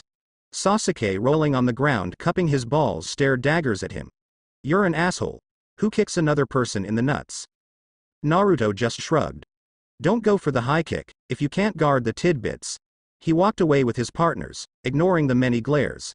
Strangely, Ino and Sakura were quiet. He may be useful. A figure watched from behind. Hokage's office. Sarutobi was behind the desk and mentally cursing the mountain of paper. How the hell did you do these so fast, Minato? Speaking out loud as Anko, Sume, Neko, and Kakashi with his orange book entered. Glad to see you three. Anbu, leave us except you, Neko-san. On his order, the Anbu hidden in the rafters disappeared. Yugo-chan, you can take off that mask now. She complied with an inquisitive look. If I may ask, why were we called Hokage-sama? He took a quick puff from his pipe before gazing at the three. He got up and touched the wall, activating the privacy seal. Closing his book, Kakashi decided to speak. You wish to know how Kuma is doing? You'll be one step closer to your life, Naruto. Giving a nod, Anko stepped forward. Kuma-kun training was extreme. We had him running all kinds of exercises, especially weight, since his bloodline causes him to become heavy and slow. Also, he says it can hide his chakra signature. Flashback: 5 days after the training had started, Anko took Naruto to a secluded area. Now spill, how do you avoid highly trained Anbu? Naruto forgot to think about a way to explain or even figure out how he fakes death. He kind of knew that when his heart stops, blood still circulate. But what about breathing without using his lungs, cold skin yet warm inners, and being harder to detect? Listen to me and I will tell you only part of how you do it. A minute of discussing how she should just outright tell him about his bloodlines and how to master them, she then said, I won't just give you things on silver platters, you will need to work for them. It was instinct to try and hide myself from others, since you know my life. Some shinobi joined in on my beatings, so to hide from them I solidified or insulated my chakra coil by concentrating on the coil itself. My chakra still flows through but not out, and also I keep detailed knowledge on Anbu behavior.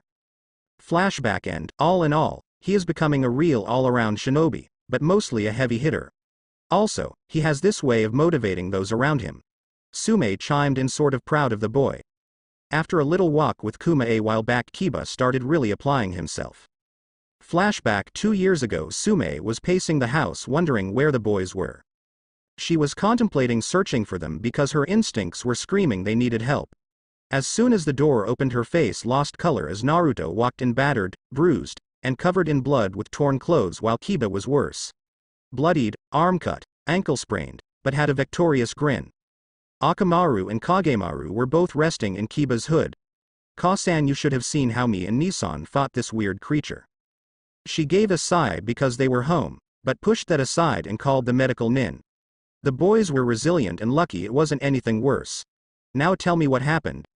It was more of a demand instead of a question. They told her how they fought a creature 5 times their size. She would have thought it a lie until a young Hakarimaru started crying.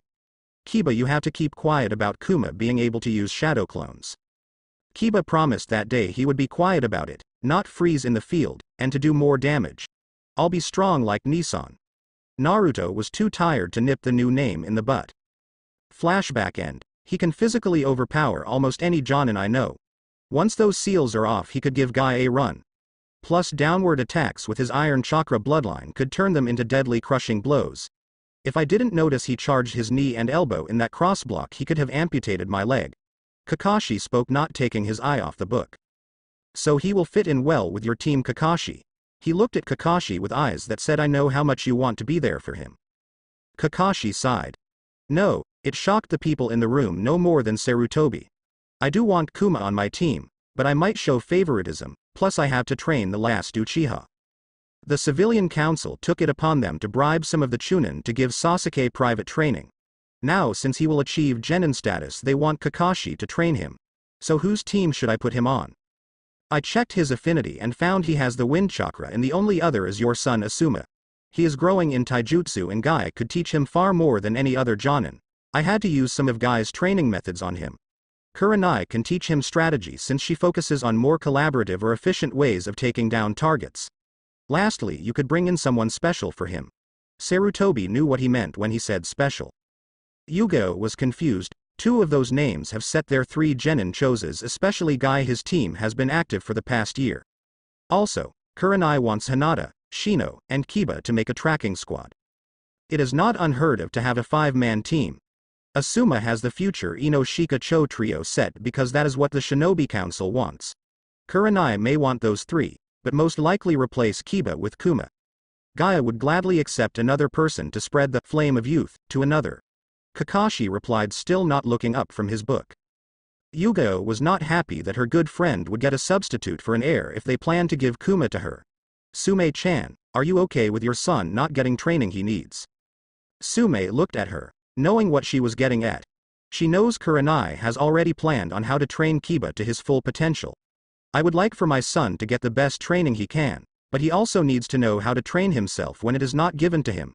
Break down his strengths and weaknesses on his own. Will he really be able to do that when someone already has plans for him? Also, Yu-chan, we all had a hand in training Kuma, and no offense, she would be getting the better deal if she gets Kuma. Anko gave her 2 cents. I would lean more towards placing him on Guy's team just to turn him into a taijutsu master. Kakashi stated, then shuddered at the thought of that genjutsu. Since we all have an idea, let's discuss the best one for all parties involved. Hiruzen released the privacy seal and sent word for Guy, Kurenai, and his son Asuma. Academy classroom. Alright Kuma, you need to do a henge. Naruto transformed into an exact copy of Iruka and changed back. Good, now Kawarimi. Naruto did the hand sign and suddenly an Anbu shinobi with a bear mask appeared. Kuma, please do Kawarimi. Mizuki said, believing he just hanged. I did, sensei. He turned to see Naruto sitting with his feet up on the table. The Anbu shunshined away, wondering how that kid did that to him. Now, the Bunshin. Naruto noticed a quick smirk cross Mizuki's face. Naruto gave a sigh of defeat as he did the Bunshin, which was a sickly clone lying on the ground, and faded away.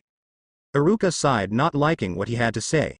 I am sorry Kuma, but you fail. Hey, why don't we just pass him, Iruka-san? The word of the Hokage is the law, they have to be able to do all 3 jutsus. Sorry Kuma-kun. Naruto walked out with his partners behind. An hour later, everyone had their forehead protector as Naruto was sitting with his partners. Tu-san, are you okay with this? Why not just take one Ka-san?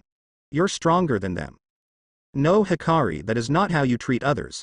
Naruto started swinging with them in his lap. Hinata walked home being summoned by her father. She tried getting Kuma to walk her home, but he said he was waiting for someone. 10 minutes later, Kuma-Nisan. Yoda ran to him with a big smile on his face. Let's go. Naruto smiled at the boy's excitement. Night he played with Yoda until the lights came on. Covered in dirt and grime from playing ninja, he decided to send Yoda to the house with Hikarimaru and Kagemaru, telling him to take a bath. Naruto stayed, saying he will catch up. You are really good with kids, Cubby-kun. Is that really surprising? My life was hell, why wouldn't I keep another's from being the same? I love how kind you are, and I hate this village for what they did to you. A figure walked up to Naruto. He was surprised someone was watching him and was even less surprised it was Mizuki. Hey Kuma-kun, sorry you didn't pass. Lying son of a b. But you can do a makeup exam. Naruto looked at him with the best hopeful face he could muster, but on the inside was thinking, what is his game? Mizuki was trying to control the growing smirk that was building. Yes, it is not well known you have to sneak into the Hokage's office. Easy. Take the forbidden scroll and learn one of its jutsus, you automatically pass.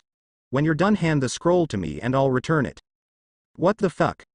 Does he really think I am that fucking stupid too? Thinking back on the grades he got to be an unremarkable student and a believable Inuzuka, he could see how Mizuki would think Kuma was that stupid. Then a smile appeared on Naruto's face that made Mizuki give a shit-eating grin. So I can become Genin? Yes, just this exam has 3 parts. Remember. Sneak in and take the scroll. Avoid the Anbu. Finally bring the scroll to me so I can teach you one of those jutsus. Okay. Naruto nodded in agreement, but in unison they thought, dumbass. Outside the Hokage's office, it was getting close to midnight. Naruto was aware that there were always 10 Anbu circling the perimeter of the building at all times, 10 more at different points looking on with overlapping fields of vision. I should tell Gigi about the blind spot when I'm done. Noticing none or sensors, he didn't feel the need to fake the feeling of death to the fox's delight. He timed his movements to get to the ventilation shaft. Why have shafts big enough for people to get through? I will talk with Gigi once this is over. Inside the office, he looks around to see where the scroll was, where Mizuki said it was. Naruto found this scroll, which is supposed to be forbidden. It wasn't well protected. Kuma, what do you think you are doing? Somewhere in town. 10 minutes later, Anbu appeared in front of a few people. Hokage-sama needs all Chunin and Jonin to report to his office now. Somewhere in the surrounding forest, Naruto was waiting for Mizuki at their meeting point, simply killing time with 3 clones. Kuma. Naruto knew this voice belonged to Iruka. You were under arrest for stealing the forbidden scroll. Shit. Naruto was not expecting to see Iruka, but he could see he wasn't expecting to see 3 Narutos.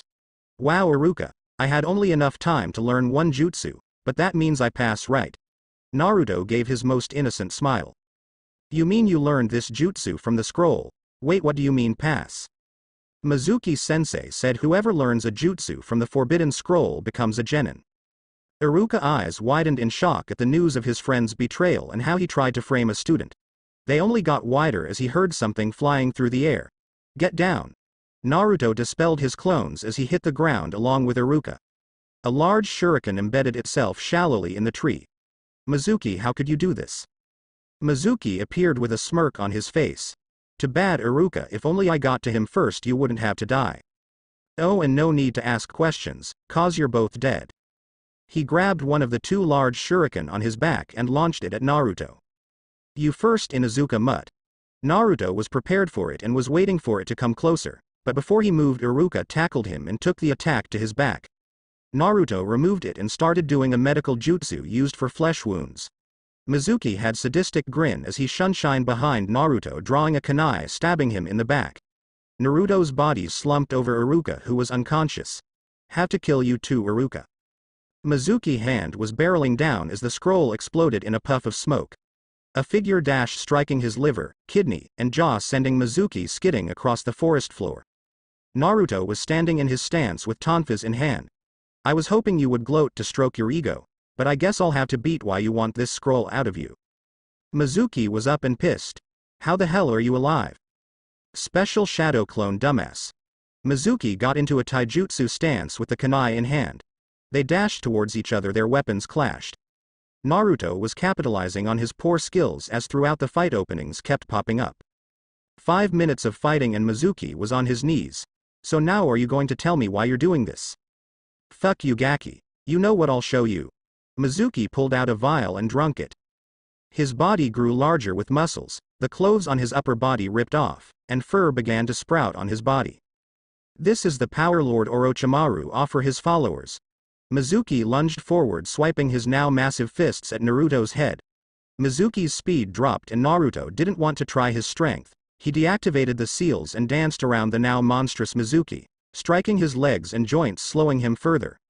Mizuki started swinging wildly, eyes barely tracking, and occasionally catch a glimpse of a tonfa cracking him across the face. You traded speed for strength you can't use and are about to lose. Now in blind rage at how a genin was besting him. Says who, you son of a bitch? Says me. Snakes wrapped around his body, constricting. Naruto ran up, placing his hand on the snakes, channeling chakra, making them like heavy chains. Mizuki fell on his back with a loud thud. Good show, Gaki. It was fun watching how you operate in the field. What's with the body of you? Anko pointed at the slumped body. It is an iron shadow clone. Drawbacks a bitch if they die. He dispelled the clone and nearly fell to his knees. Strikes don't pant. Disrupt the chakra and pant. can stay for an hour after death before dispelling on its own. The clone is a good step to what you're working on, Cubby, but you may need help. I'll keep an eye out for someone, don't worry, Q-chan. Did you plan this, you little bastard? Naruto nodded and gave him the finger for the bastard comment. Yep, Mizuki Baka, I did. Flashback, N. Kuma, what do you think you are doing? Sarutobi yelled after activating a privacy seal, fearing to expose Naruto. He startled Naruto, causing him to bump into a table. Gigi, I am here to inform there is a traitor in your midst, Mizuki, and I need your help to set him up. Naruto proceeded to tell him how Mizuki thinks he tricked Naruto into stealing the scroll. How he sent a clone to tell Anko where he would meet Mizuki, another one to Sume to locate areas he has visited, lastly two to Kakashi and Neko to check if others are helping him. What do you need? Have Anbu use this time check the area for more suspicious people and have only the Jonin and Chunin really search for me. Alright then, and you're becoming a genin tonight. Flashback, and Mizuki was struggling with his restraints as Anko kept kicking his face repeatedly. He is a weak abomination, isn't he? Snake whore. 5. Anbu, Shinobi appeared placing seals on his body. We will take it from here. Hokage-sama would like to see you for your reward. The one with a bear mask stated before they grabbed Iruka and tried to lift Mizuki. Call Guy, we need help with carrying Mizuki. Hokage's office, good work, Kuma-kun. Because of you we have uncovered a traitor, a hidden lab, and gained a new soldier. Sarutobi handed Naruto his protector, which he wrapped around his arm. Now head home and rest, you have a long day tomorrow, today actually. Looking at the clock. Thanks, Hokage-sama. Naruto felt the eyes on him from the rafters. To the surprise of the Anbu, he shunshined away. Why do I feel I'm forgetting something? Probable not important. Naruto, Kiba's room. Naruto entered their room to see Yoda cuddled up next to Hikari and Kagemaru on his bed while Kiba was on his futon with Akamaru sleeping on his chest. Time for bed, he said to himself as he gently pushed Yoda over so he could finally sleep. Mindscape. How does it feel to be a genin, Naruto? The voice called from behind the bars. Feels like I am one step closer to being the real me. Naruto looked around the sewer-like dwellings of his mind. Is there any way to change this setting? I mean, you can't really enjoy being here? Sadly, you can't, not until some matters are taken care of, but don't worry, as long as you keep visiting I'm happy. A woman with crimson hair and eyes wearing black kimono with silver lining showing off her hourglass figure appeared from behind the bars. Her tails reached out, grabbing Naruto and pulled him into a hug. I can spend an eternity here if you're with me, Sochi. She had his head burrowed in her chest so she couldn't see his face. He hugged her back and just kept her company throughout the night. Morning. Naruto awoke to laughing as he saw Kiba standing and pointing to see Yoda had glopped onto him. You have no right to laugh since you did the same. Can't let me have fun, can you, Nissan? Naruto was about to comment, but was cut off by the sound of a camera. Another keeper, Kuma-kun, now get up, a go, you two have placement today. You passed, Nissan, that's so cool, we could be on the same team. Kiba grabbed some clothes and left before Naruto could say anything to him. Yoda was now awake, rubbing his eyes to notice Kuma next to him. Kuma, Nissan. His partners were now awake. too, Ka-san. They looked at one another and started arguing. You're a real popular cubby. The vixen snickered. Haha, Q-chan, so funny. Academy. Naruto, Kiba, and their partners entered the room to see nearly all their classmates wearing the headbands somewhere on their bodies. What are you losers doing here? Naruto knew it was the trophy of the village speaking to them in such a manner. Kagemaru and Akamaru were about to jump off to attack the person who disrespected their owners. Fangirls loyal to Sasuke chimed in with stupid cheers as the ones who liked Kuma simply told them to shut up in the 10-to-1 Sasuke likes men. War nearly broke out in the classroom as Iruka did his patented big head jutsu, which is a genjutsu, as Naruto found out. It always appeared distorted whenever he sees it. I am proud to say you all passed and that you all must carry out your duties with the utmost professional demeanor. Iruka paused to let it sink and hoped that it would sink in. Meanwhile, in the council chambers, why have you called this council meeting, Hokage-sama? I called this meeting to tell you our village has another bloodline. He saw many greedy eyes widen at this news. What is this new bloodline and who has it? Haruno spoke with the glint in her eye. Inoichi was livid. You just want to turn your own daughter into a whore for another. Is there no end to your selfishness and greed that you would not take her feelings into account? Haruno glared at Inoichi and was about to yell, but was cut off by Danzo. Calm yourselves, we all wish to know who this person is. And none of us want you to yell bitch, he thought, rubbing his temples. His name is Inuzuka Kuma and his bloodline is Iron Chakra. It turns whatever he charges with it become dense and heavy. He has been training it to have combat capabilities. So the Inuzuka clan has a second bloodline? All turned to Sume, waiting for an answer. Not really, seeing as he is a blood-pact child, but as far as we know his other clan is destroyed since they haven't been in contact. You've been making secret pacts with other clans? That is high treason, Homura accused. The Hokage was well informed of the pact and labeled it a triple S-class secret. They all looked to the Hokage, who simply nodded. Hokage-sama, I would like to make a request. Sarutobi looked to Hiyashi and gestured to continue. I would like Kuma to be on my daughter's team. Hey Inoichi, why the fuck are you not getting on his case? The room grimaced as the Banshee yelled. Because unlike you, I'm not pimping my daughter out. He has been helping her and would be good for her to be around him. Why do you care? You gave legal guardianship to Kurenai and named her younger sister the heir. That is a clan matter that doesn't concern you, civilian. Enough. You all have been informed and that was the purpose of this meeting, so all of you are dismissed. I wish the first never came up with the idea for the civilian council. Academy Team 7 is Haruno Sakura, Inuzuka Kiba, and Uchiha Sasuke. Your Jonin is Hitaki Kakashi. The only one who cheered was Sakura. Team 8, Hyuga Hinata, Aburame Shino, and Inuzuka Kuma. Your Jonin is Yuhi Kurenai. Hinata was happy that her friend and mother figure were going to be her team, but was afraid to show it. Team 9 is still active. Finally, Team 10 is Yamanaka Ino, Nara Shikamaru, and Akamichi Choji. Your Jonin is Sarutobi Asuma. The three were cool with it, seeing as their families have been close since before they were born. I am proud of you all and congratulations. Endin. If you have a problem with him being on Team 9, blame the voters. I wanted him in either Guy's team or Yamato's.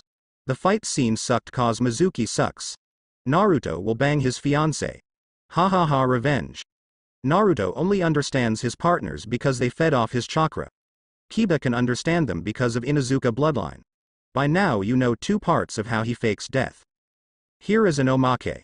2 years ago, 9-year-old Naruto, a month away from his birthday, wearing his jacket, and 10-year-old Kiba were walking Kagemaru and Akamaru outside the village wall. We'll march onward.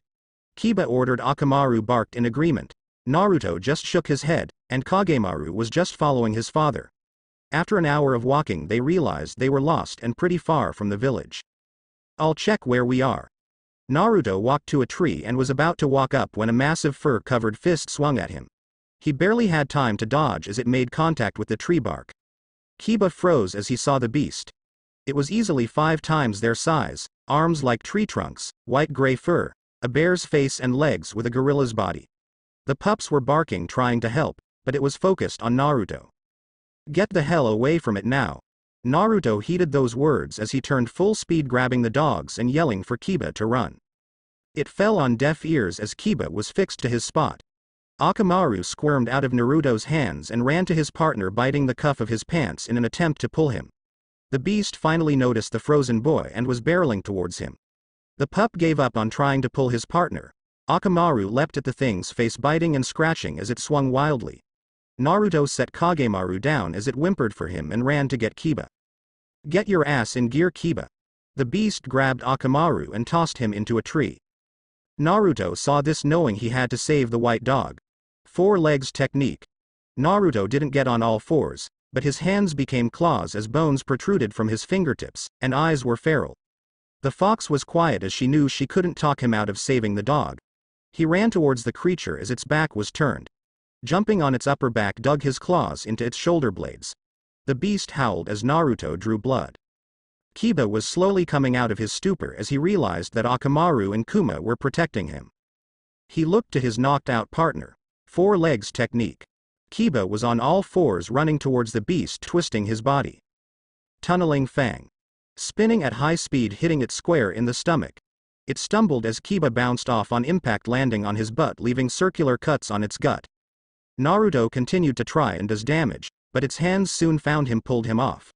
Naruto tried to hold on and only succeeded in ripping out clumps of flesh. Naruto was thrown and felt his whole body prepare for impact as he felt the twinge all over. He hit the tree hard. Kiba jumped to where Naruto had landed with Akamaru in hand as Kagemaru ran up worrying about him. His hands covered in blood which he wiped on his jacket. "Let's get out of here now." At his word they ran with the pups in hand. They ran for 10 minutes before hearing a roar from behind. Looking behind they saw the monster following and gaining fast. It looked hell-bent on catching them. "We aren't able to outrun that thing." Kiba could tell by its stride. Naruto could release his seals and outrun it, but that would leave Kiba in danger. "We'll have to fight it." "Are you crazy? That thing is too damn strong." They started dashing around trees which caused some distance, but was still in hot pursuit. "It is big, but we're agile and I am definitely faster, we just can't attack it head-on." Sending chakra through the seals deactivating them The speed was instantly noticeable as he did a U-turn leaving Kiba with the dogs. The monster's eyes were fixed on Naruto. He dashed around as it swung and grasped at him. Tunneling Fang was heard as a spinning Kiba grazed the thing's back causing it to roar in pain. Naruto dashed at its ankles while it stretched in pain, trying to claw at the tendons. He was backhanded and sent skidding across the ground. Kiba took another chance and connected against the face then was swatted into a tree hard. Naruto was up flipping over its head. It strained itself trying to capture him midair. Naruto gripped its neck channeling chakra into his leg, slamming the beast to the ground. He was back to weighted speed as he tried running, but his ankle was gripped tightly. Luckily his legs were still protected by the iron chakra. Being held upside down he saw the damage Kiba did to its face as it was now blind on the left side. The eye was clawed out and had nasty gashes on the lip, snout, and ear. Naruto grabbed its thumb, pulled as hard as he could, and broke the thumb. Another roar of pain was heard as Naruto was dropped landing feet first and ran towards Kiba who was trying to nurse a gash on his arm. Ripping of his sleeve he wrapped the arm to stop the bleeding. The thing was writhing in pain and had less than half of its tracking. If they wanted to get away now was the time. Kiba tried to get up, but let out a yell of pain realizing he sprained his ankle. Its usable ear perked and it spun around searching. Finally found the two boys. Roaring they turned their gaze to the red-tinted monster. Naruto was worried he couldn't just drag Kiba around not know the full damage to his body, but he couldn't handle that thing alone. He then remembered, Shadow Clone Jutsu, 5 clones appeared which confused both the creature and Kiba. 2 clones dashed to the creature's arms grabbing hold and focusing chakra to their whole body causing 2 pops to be heard as its arms were dislocated. 2 more clones ran to its legs turning their claws into iron daggers stabbed the legs. The beast fell on its back as Naruto and his final clone ran up the tree. Jumping off they were directly high above its chest channeling chakra to their legs they fell with great speed and caved in its chest. "Iron Kuma execution," they exclaimed as blood rushed out the beast mouth. "Naruto, can you hear me?" Naruto grimaced hear the yelling fox. "Yes, I can hear you, no need to yell, Q-chan. I was trying to coach you through this fight, but your mind was so panicked I couldn't get through. You were training to be a shinobi, you need to keep your mind calm and think clearly." "Sorry Q-chan, can we talk at home cause I need to get Kiba home." "Fine, because this is far from over." Naruto. It took an hour to reach the village at their snail's pace, but once they got home they had to explain what had happened. Kiba was told not to say anything about Kuma having the knowledge of the Shadow Clone Jutsu and they heard the cry of Hikarimaru. A week after team assignments the warehouse was alive with noise and the clan was annoyed to say the least. Ever since Kuma took over the building he spent a lot of time doing who knows what. Naruto had put his nose to the grindstone since passing Kurenai's test and doubled it to maintain the warehouse since he now practically lived there. Tsume's house 2 days after the team assignment Naruto was looking at his small puppets that were scattered around the room. He was working on 2 things that he'd rather be working on, in a more private location. Naruto noticed a rundown warehouse in the Inuzuka compound empty, large, and sturdy. "I should talk to Tsume-chan." "Talk to me about what?" Tsume was at the door with a camera hoping to catch another embarrassing moment. "I would like to turn that warehouse into my personal workshop if you would allow." Naruto bowed to the clan head, who took a thinking pose. "You'll have to pay for all utilities, repairs, and make sure it is up to code which will cost a lot of Ryo. Are you sure you can handle all of that?" "I can take a lot of solo D rank mission by having clones work them in henge. Small money adds up." Tsume was liking how determined he was. She nodded her head in approval. Naruto was happy he was going to have a private workshop and happy about how well the team was getting along. Academy 2 days ago, they will be here after lunch. So I suggest getting to know your new teammates because I'm off the clock.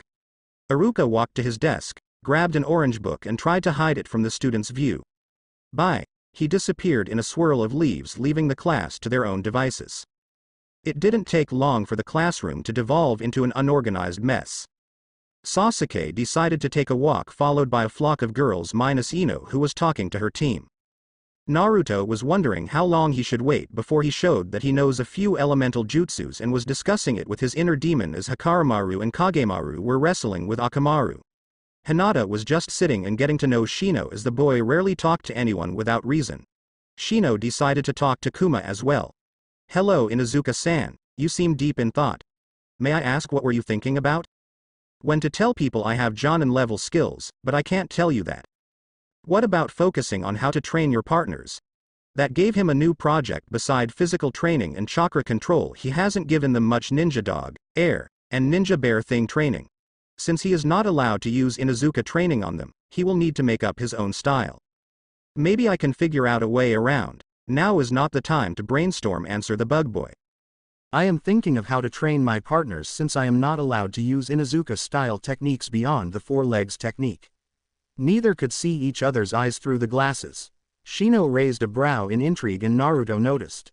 I have my guys hunt for food every other day. I will send Hikarumaru to catch rabbits, squirrels, or any other small and quick animal while keeping him on a strength regimen. He has the genetics to be stronger than most, but you want him above the norm and you want Hikarumaru to be prepared for faster enemies, correct? Yes, and I want to make sure once he is older he won't be a walking pincushion. Kagemaru is more agile than his little brother and faster, so I send him after bigger game. Such as Nara clan's deer and elk. Naruto stated in a matter-of-fact tone. Now Shikamaru took interest in the conversation. Troublesome. So you're the one.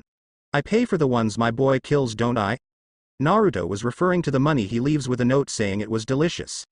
Hana and Sume always asked where he got the meat, but never complain after he cooks it. Yeah. Just tell us before you hunt our livestock. Shikamaru went back to pretending to listen to his teammates.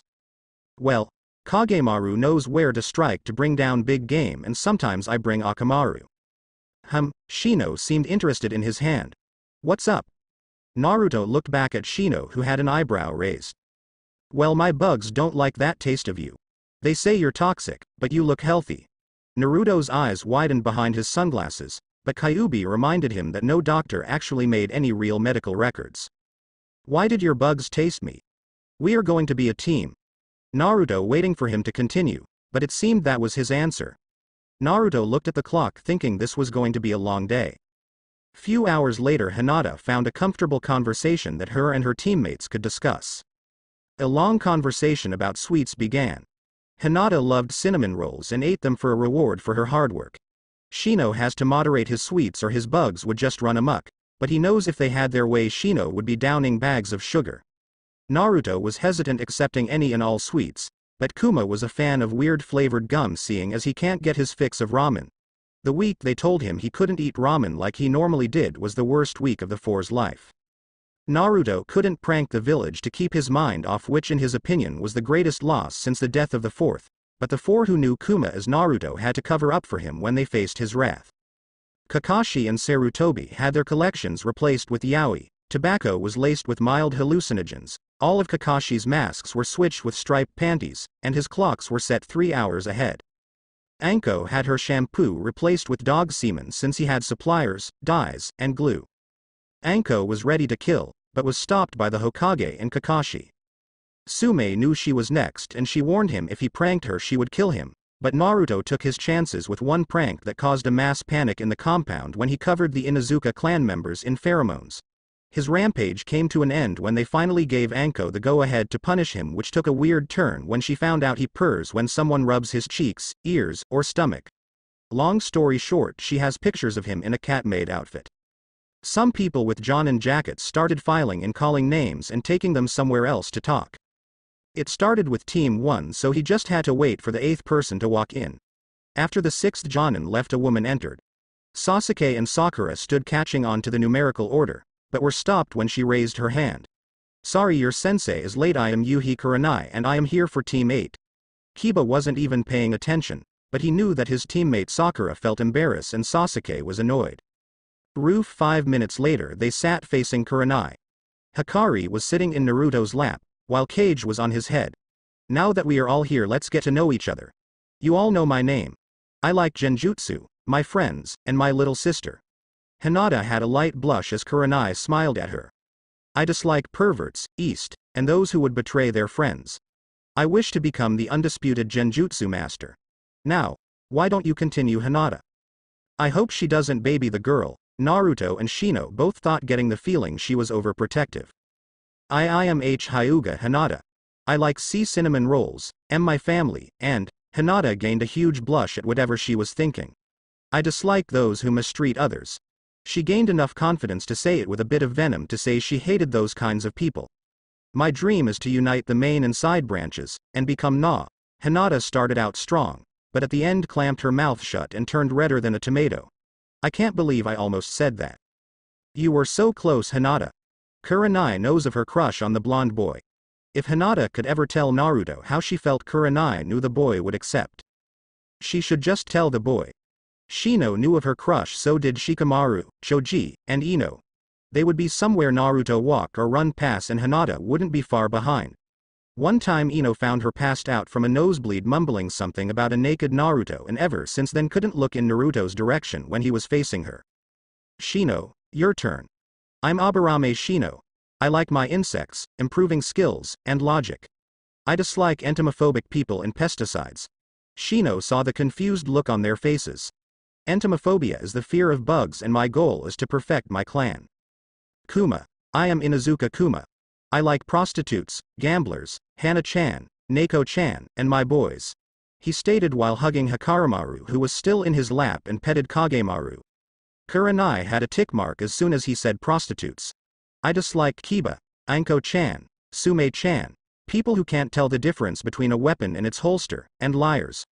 Kurenai was slowly moving her hands to cast a genjutsu on Naruto. My dream is to become Chunin. Why do you like prostitutes? Shino asked. If it wasn't for prostitutes I would be dead. They treated me like family and protected my innocence. Gamblers were my main source of income. Hana-chan and Neko-chan because they are nice and as far as I know have nothing to blackmail me with.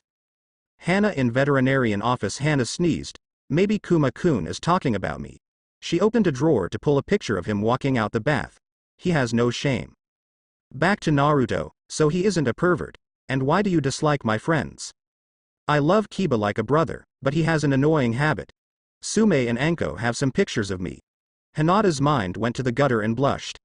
Shino figured they have them to keep him in line since he heard of the commotion in the compound. Kurenai started laughing as she remembered seeing those pictures. She would hate them too if they took pictures of her like that. They said they wouldn't show anyone. Ha ha ha, I wished you looked into a mirror when she dressed you up. Shut it, Q-chan. He felt the fox do mock pout, then mutter something about finding a photo. Kurenai was feeling better knowing he was joking about not liking two of her closest friends. Alright, now meet me at training ground 8 at 8 AM for your test. I assume this is to see if we are ready to become genin. Shino stated in his monotone voice. Yes, the exam was to weed out those who couldn't use the basic jutsus that could save you in the midst of battle, but this is the true test to see if you're up to my standards. See you tomorrow. She shined away in a swirl of red leaves. See you tomorrow, Shino said and walked down the stairs. Bye Shino-san. Kuma-kun, will you help me train for tomorrow? When Naruto-kun comes back I want him to know I became stronger. Sure, Hinata-chan, but how have you adapted the new fighting style? It is getting better, but why do you want me to learn it instead of Gentle Fist? Because it needs to change.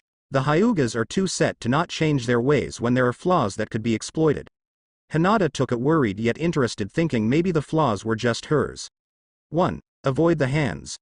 Your clan's taijutsu focuses only on the hands to deliver a deadly and incapacitating blow, so the remedy for that is not blocking the hands. What do you mean? Never let the hands touch you, and if you're forced to block the forearms. Avoid the hands at all cost. She couldn't help but think simpler said than done. 2. The style is way too easy to read. It is a straightforward fighting style which leaves no real room for deception. Although I may be wrong since I don't know everything about your clans, only what is public knowledge and what you tell me. She couldn't help but see the critical flaws. 3. It is not suited for everyone in the clan, namely you, Hinata. Hinata deflated, thinking Kuma was going to put her down. You think I'm a failure? This was the first time Naruto ever got mad at Hinata. You are not a failure and I am getting sick of you putting yourself down. Hinata was surprised at how Kuma was so angry at her. Hinata, I am saying your clan has failed you and others in the clan, with the main branch being too stubborn to accept blame. Hinata, I care about you and want you to achieve your dreams. Thank you, Kuma-kun. In Izuka compound hours later. The training session went well, and if he had any say, she was already better in her new style than the gentle fist. Look out, Kuma-kun. It was the only warning as 3 big gray wolves tackled him and began licking his face. Not wanting to be left out, Hakarimaru and Kagemaru joined in. I tried to warn you. This is what happens when you spoil them. Hana let out a whistle, making the Haimaru brothers jump off and sit at attention. I don't spoil anyone, I just treat them how I would treat my kids. Naruto, or rather Kuma, was being ogled by older women who saw how good he was with children. Some had even approached him saying, see me when you're older or when you make chunin. You may not want me when I'm chunin. I am fun, loving, and ready to give them the attention they need, but stern when I have to be. I wouldn't mind some attention. Hana whispered seductively to herself. What was that? Hana blushed like mad, thinking he heard her. No, Kagemaru, we are not hunting today, but we will train later. Hakarimaru, we will work on a bit of speed. Thank you, Kami, we are heading to the clinic and it is time for their checkup. Hana pointed towards Naruto's partners. Okay. Follow them to the office, guys. Kagemaru fell in line, but Hakarimaru was hiding behind his mother's back. Come on, little bro. The black pup called out. I don't want to go. If you go, and if you two are good boys, you'll both get a treat when you get home. With that, they ran off towards the clinic. Hana gave a quick wave and left with the triplets following the two. Naruto got up, continuing to the pet shop. So what have you come up with? I think I may have a way of making my guys stronger, Q-chan, but I need some place more secluded. Oh, Cubby-kun, just call them your little brothers or children. If you call them your children, they would be the happiest creatures on earth. I'd be happier if you called me Ka-san just once. Naruto had accepted her as one of his precious people, but hasn't as his mother. She began thinking back on his life to see if there was some way to make him call her mother, but saw the highest honor as sibling and closest to parent as grandpa, which the Hokage holds. She may be over 1,000 years old, but she is not accepting Ba-chan. I think they would love that, but I don't really know, I will think about it. Naruto summoned his jacket from the storage seal on his chest and wore it open. I wish Hakarimaru didn't hate me wearing jackets. He is a creature that normally spends its childhood attached to the mother's back. He prefers skin contact. It didn't take long to get to the store. That will be 50,000 for the 10 collars, 20 blank tags, and treats, Kuma-kun. Thank you, Anami-chan. Time to start working on project. Loophole. Lame, power. Lamer, backdoor or reach around, sound too close to becoming porno tittle. Fine, how about project? Beast, it sounds badass. It kinda does, Cubby. The next day, Training Ground 8.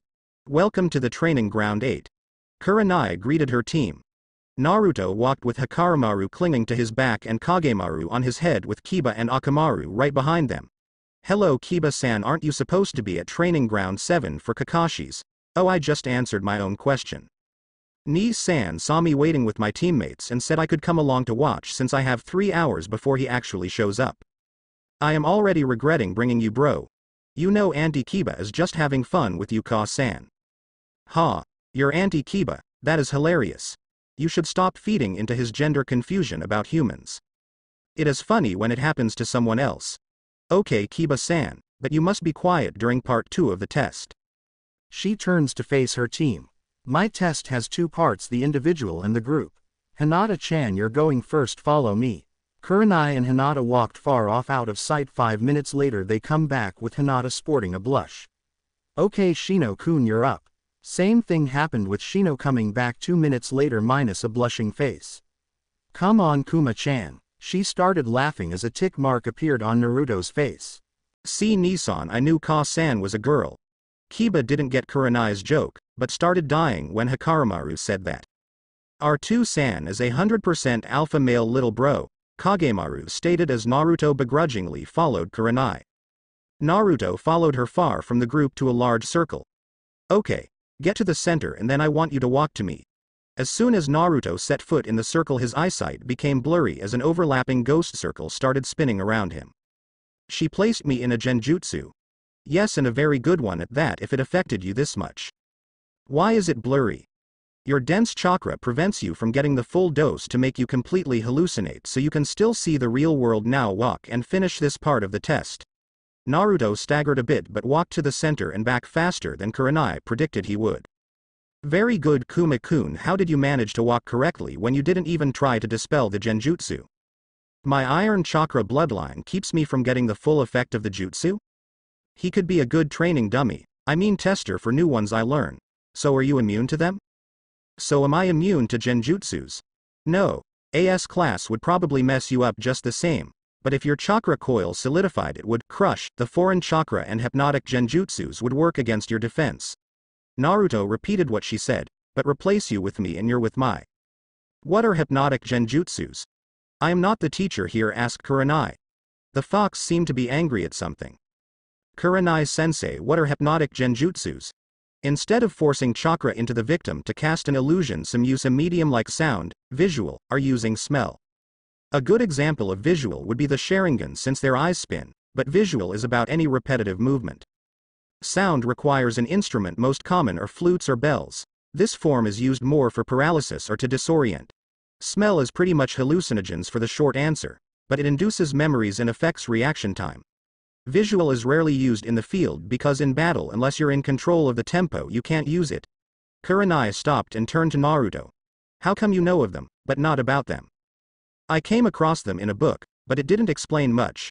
Naruto and Kurenai came back to the other to see Kiba talking to Shino of all people. I'm sorry, but come on man, you got to know someone is going smack them if they see those bugs on their skin. It was not harming you, so logically you had no reason to kill it. Let me guess, his bugs tasted you and you saw it, then wham, dead bug? Yeah. Akamaru barked in agreement. You guys can talk about this later, you three have the group test. Now find me. She disappeared. Hinata, try and locate her. She nodded, activating her Byakugan when suddenly she fell asleep. Hinata, what happened? I was looking into the forest, then noticed watches swinging from the tree limbs and then I felt tired. Hypnotic genjutsus, that's right, Kuma. The disembodied voice of their sensei spoke to them. You three have to navigate my forest of illusions to find me at the center. You have an hour to do so. Shino inwardly scolded himself for forgetting to place a bug on her. Kuma-san, you and your partners take point. Try following a scent. Hikari and Kagemaru got off and started sniffing where she last stood. This way too, Ka-san. They say follow them. K, keep your eyes down. Feeling embarrassed, she fell for it, as the team followed after the two, leaving Kiba behind. Well, I am heading to get something to eat. Come on, Akamaru. Inside the forest was just a fourth of the forest of death and disorienting. Shino took over leading once Naruto came across the Bellfield. Inuzuka training made him extremely susceptible to the melodies. Shino had his bugs place on each of their ear, using the buzzing noises to counter the bells. Kagemaru hated the bugs and tried attacking them. Hikarimaru tried to stop him, but they ended up fighting each other and they lost the scent. Glorified flea hive. Shino sent bugs throughout the forest. After 20 minutes his bugs came back. We head that way. You really need to communicate. Why do we have to go that? Naruto asked Shino.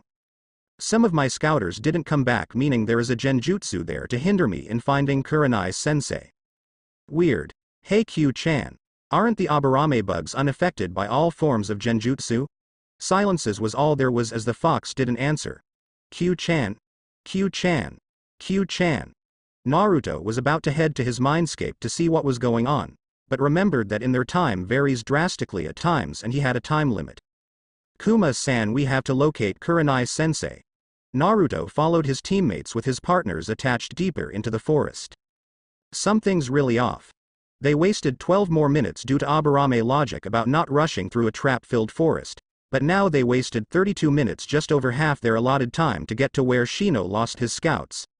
Naruto could smell a faint stench he could only describe as the smell of blood.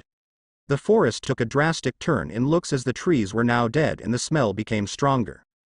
This PP place is. Naruto placed a hand on Hinata's shoulder to calm her. It is going to be okay, Hinata-chan. She became calmed by his words because he spoke with the utmost confidence. We have to pick up the pace, Shino. We can't be too scared of our surroundings to complete the mission. I am being cautious. As you should be, Gaki. Before Naruto could turn around, a giant fist made contact with the center of his back. He slammed into a tree, but his body already braced itself. Naruto was able to turn and see his attacker. Mizuki. Before him was beast form Mizuki. How the fuck are you here? Mizuki didn't answer as he charged towards Naruto. The former blonde, now brunette, flipped over the beast man's head only to be grabbed and slammed back into the tree, uprooting it slightly. Mizuki launched fist after fist into Naruto's abdomen, further pushing the tree. Naruto caught the former man's hand and using his strength snapped his wrist. As Mizuki howled in pain, Naruto released his training seals and launched off the tree, spearing him across the clearing. He jumped off and turned to where Hinata and Shino were. Guys, you have to get out of here. Naruto looked and saw they were already gone. It seems your friends have abandoned you. Such a shame. The voice came from above, warning him to move as his opponent landed, causing a small crater on impact. Mizuki popped his wrist back into place as if it was nothing. Naruto brought out his blades from the seal on his glove. A katana with a green hilt which had a design of a mantis was in his right hand, and a short blade with a yellow hilt which had a bee design was in his left. Where did they go, and where are Hikari and Cage? Count yourself lucky no one is here to witness you die like. Naruto stated as he charged towards Mizuki. Mizuki swung his fist as Naruto easily dodged as the speed advantage was in his favor, but Mizuki had experience to dodge some of Naruto's attacks and for some reason seemed way too calm as he didn't yell in anger at Naruto's insult. Cuts were being made, but were way too shallow to cause real damage. Mizuki didn't want to get close to even get deep wounds. Mizuki's defense was tighter than it was last time and his timing was getting better. Then a smile crept across his face. Tunneling Fang was Naruto's only warning as he jumped over the human projectile. Miss me, Gaki? Actually, you just missed M. Before he could finish, he was backhanded by Mizuki. What the hell, he was nowhere close to me to land a hit and he doesn't have the speed to close the gap. Naruto corrected himself, landing to face the two. Iron Shadow Clone no Jutsu. A clone appeared next to Naruto. The clone traded its mantis for Naruto's bee and dashed towards Mizuki as Naruto went for Kuzan. The clone was cutting into Mizuki in close combat as his big body poorly adapted to the new tactic the clone used. The attacks were focused on his midsection, avoiding stretching for strikes that would throw off its balance. Mizuki would swing and kick at the clone, but the clone would dodge and cut at the limb. You still getting used to your body cause you still suck. Again there was no rise of anger from Mizuki. Naruto was overpowering Kuzan in skill. Both knew Inuzuka fighting style Kuzan more than Naruto, but they knew it involved getting close. As soon as Kuzan came close with the tunneling fang, he struck with the mantis. The Inuzuka was covered in cuts all over and bleeding. Wow, you're weaker than Mizuki, even when he was normal runt. Kuzan didn't show any anger. What the hell, I know being called a runt by anyone other than family is the biggest insult you can lob at an Inuzuka. Mizuki was on his last legs as fatigue started to set in. The clone leapt far back and stared at him. Time to end this fight. It threw the blades at Mizuki. Shadow Blade Clone no Jutsu, 100 blades appeared. Mizuki covered his face and upper body. Shadow Bee Sting, 40 blades impaled him, but he was still standing. Was that supposed to kill me? No. You know bees sting once, black strings from the clone's fingers attached to each blade. But hornets sting until dead. Blood Marionette. Hornet Swarm. The blades pulled from the ground and Mizuki's body. Its hand moved in blinding speed as the 100 blades carved into him. Kuzan had his tendons were cut and his movements were pretty much stopped. He was barely standing. Naruto stood where he was as the memories of the clone came to him. That was for trying to kill Urukani and me. Your partner is dead and going to follow if you don't tell me why you two teamed up. Naruto started walking towards him when a howl made him turn. When he turned back to see Kuzan had vanished, he then turned to where Mizuki's corpse should be, and it was gone as well. Something is really off, which means, I am trapped in a fucking genjutsu, which explains all abnormalities, big word for me, and how Kuzan showed up. I ended his career. I probably have been in it since entering or even further than that. If so, then the test is to escape, but then how is this a group test, unless they are also in one, and the purpose is to get out and help the others? How am I supposed to get out? He thought about his training and knew he was incapable of disrupting his chakra flow. Naruto was pretty much born with cage-level chakra while others trained to the level learning to control what they had as they built it up. He would have to wait for someone to force chakra into him or remember the feeling of death. Training Ground 8 Naruto was waking up to the feeling of someone pushing on his chest, and before he could ask what Kurenai was doing, she placed her mouth on his. He said hey in surprise, which made his tongue slip into her mouth. She got up and smacked him in the face. What the hell, Kuma? What the hell, me? You're the one who was kissing me. A blush appeared on his face. I was doing CPR, you had no pulse. That's how I get out of them. We tried to wake you up from it, but whatever we tried didn't work. Bitch put you in an A class that went up to S when she tried to undo it. First Hinata and Shino tried to help for a while. Your children tried to help, then started bickering. Finally you simple got out of it yourself to a reward. She started laughing at his predicament. I want to punch you some more, but I have to say you all pass my test. Now you all are true genin. I have to go inform the Hokage, so you have the rest of the day to yourselves. Real training begins tomorrow. See you at home, Hinata. Kurenai disappeared in red leaves. Hokage's office. So how did the young ones do? Failed. Pathetic, weak, snake food. Every stopped and looked at the snake mistress. Not literally, geez. Had, cough, promise, but cough, failed. Waste of time. Since Kakashi isn't here passed. They looked at her with surprise. Nai-chan, did you go easy because of Hinata? No Anko, I didn't. Mine passed as well. Shikamaru is a tactical genius. Sorry I'm late, a monkey stole my book and I had to chase him around the village. You were on time for that whole week and now you're back to being late. Anko, Kakashi, and Sarutobi shuddered. So how did your team do?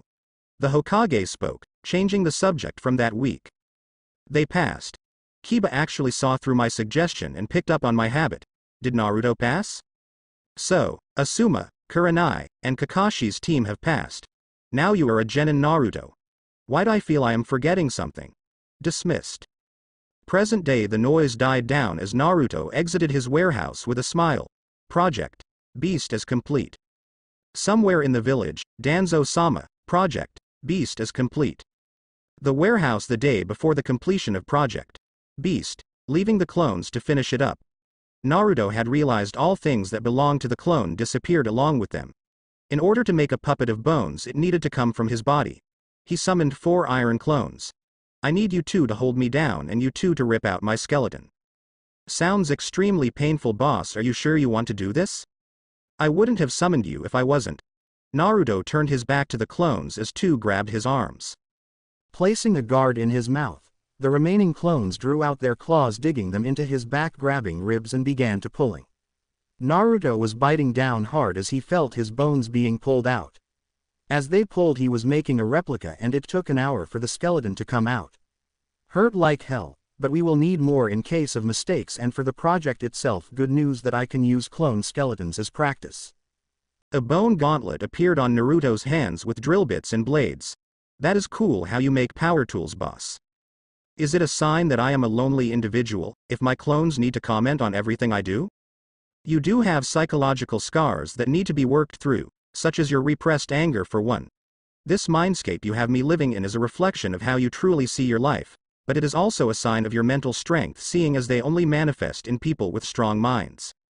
Yamanaka clan books do go into detail about it. Placing a drill bit in the socket on the tip of his index, wrapping blood around the base to rotate it, Naruto was proud of his achievements. His gauntlet is the ultimate work tool. Q-chan, remind me to learn about construction. Okay, Cubby-kun, you plan on doing it all yourself? Yes, this is going to be my private research, meaning I need to be the only one who knows its layout, and thanks to the Inuzuka's sensitive nose, the sewer system barely come through the compound. Let's begin. Naruto paused as a clone's memory replayed in his mind. Naruto pulled a tape recorder out of the storage seal on his chest. Side effects for using pure Q-chan's chakra for transformations: increased aggression and a permanent increase in size upon returning to normal. Kage and Hikari are twice their original size, and since they were exposed to pure concentrations of mine and Q-chan's, their eyes have changed. Left is blue and right is red. Konami-chan, AN. Cat's new name. 1. Can only handle my chakra and can only use the form I dubbed domestic beast, while my kids, I kind of like calling them that, can use that and feral beast form, but given time I can get her to that point. Animals are unable to use normal jutsu, but are able to use elemental. Testing their affinities, Kagemaru has fire, Hikarimaru has earth, and Konami-chan has lightning. I will have the clones make the collars accordingly. Must have them checked out by Hana-chan in case of more negative side effects. She seems distracted when I'm around, doesn't she? Ask her out for a date. I mean, you should get to. Screw it, ask her out or I will give you nightmares. Naruto gained sweat drop at his inner demon's words. Okay I will. Cough. Also, the council wants to meet with me first thing in the morning. About what, boss? Without the outlet of pranks, Naruto had been working non-stop to improve himself to make sure he passes the upcoming Chunin exams, which was now several months away and may have brought a bit of focus on him. He would leave a clone working in the training ground while he would work in his warehouse, which is his personal training facility. Weights with gravity, weight, and resistant increase seals were to increase his physical strength.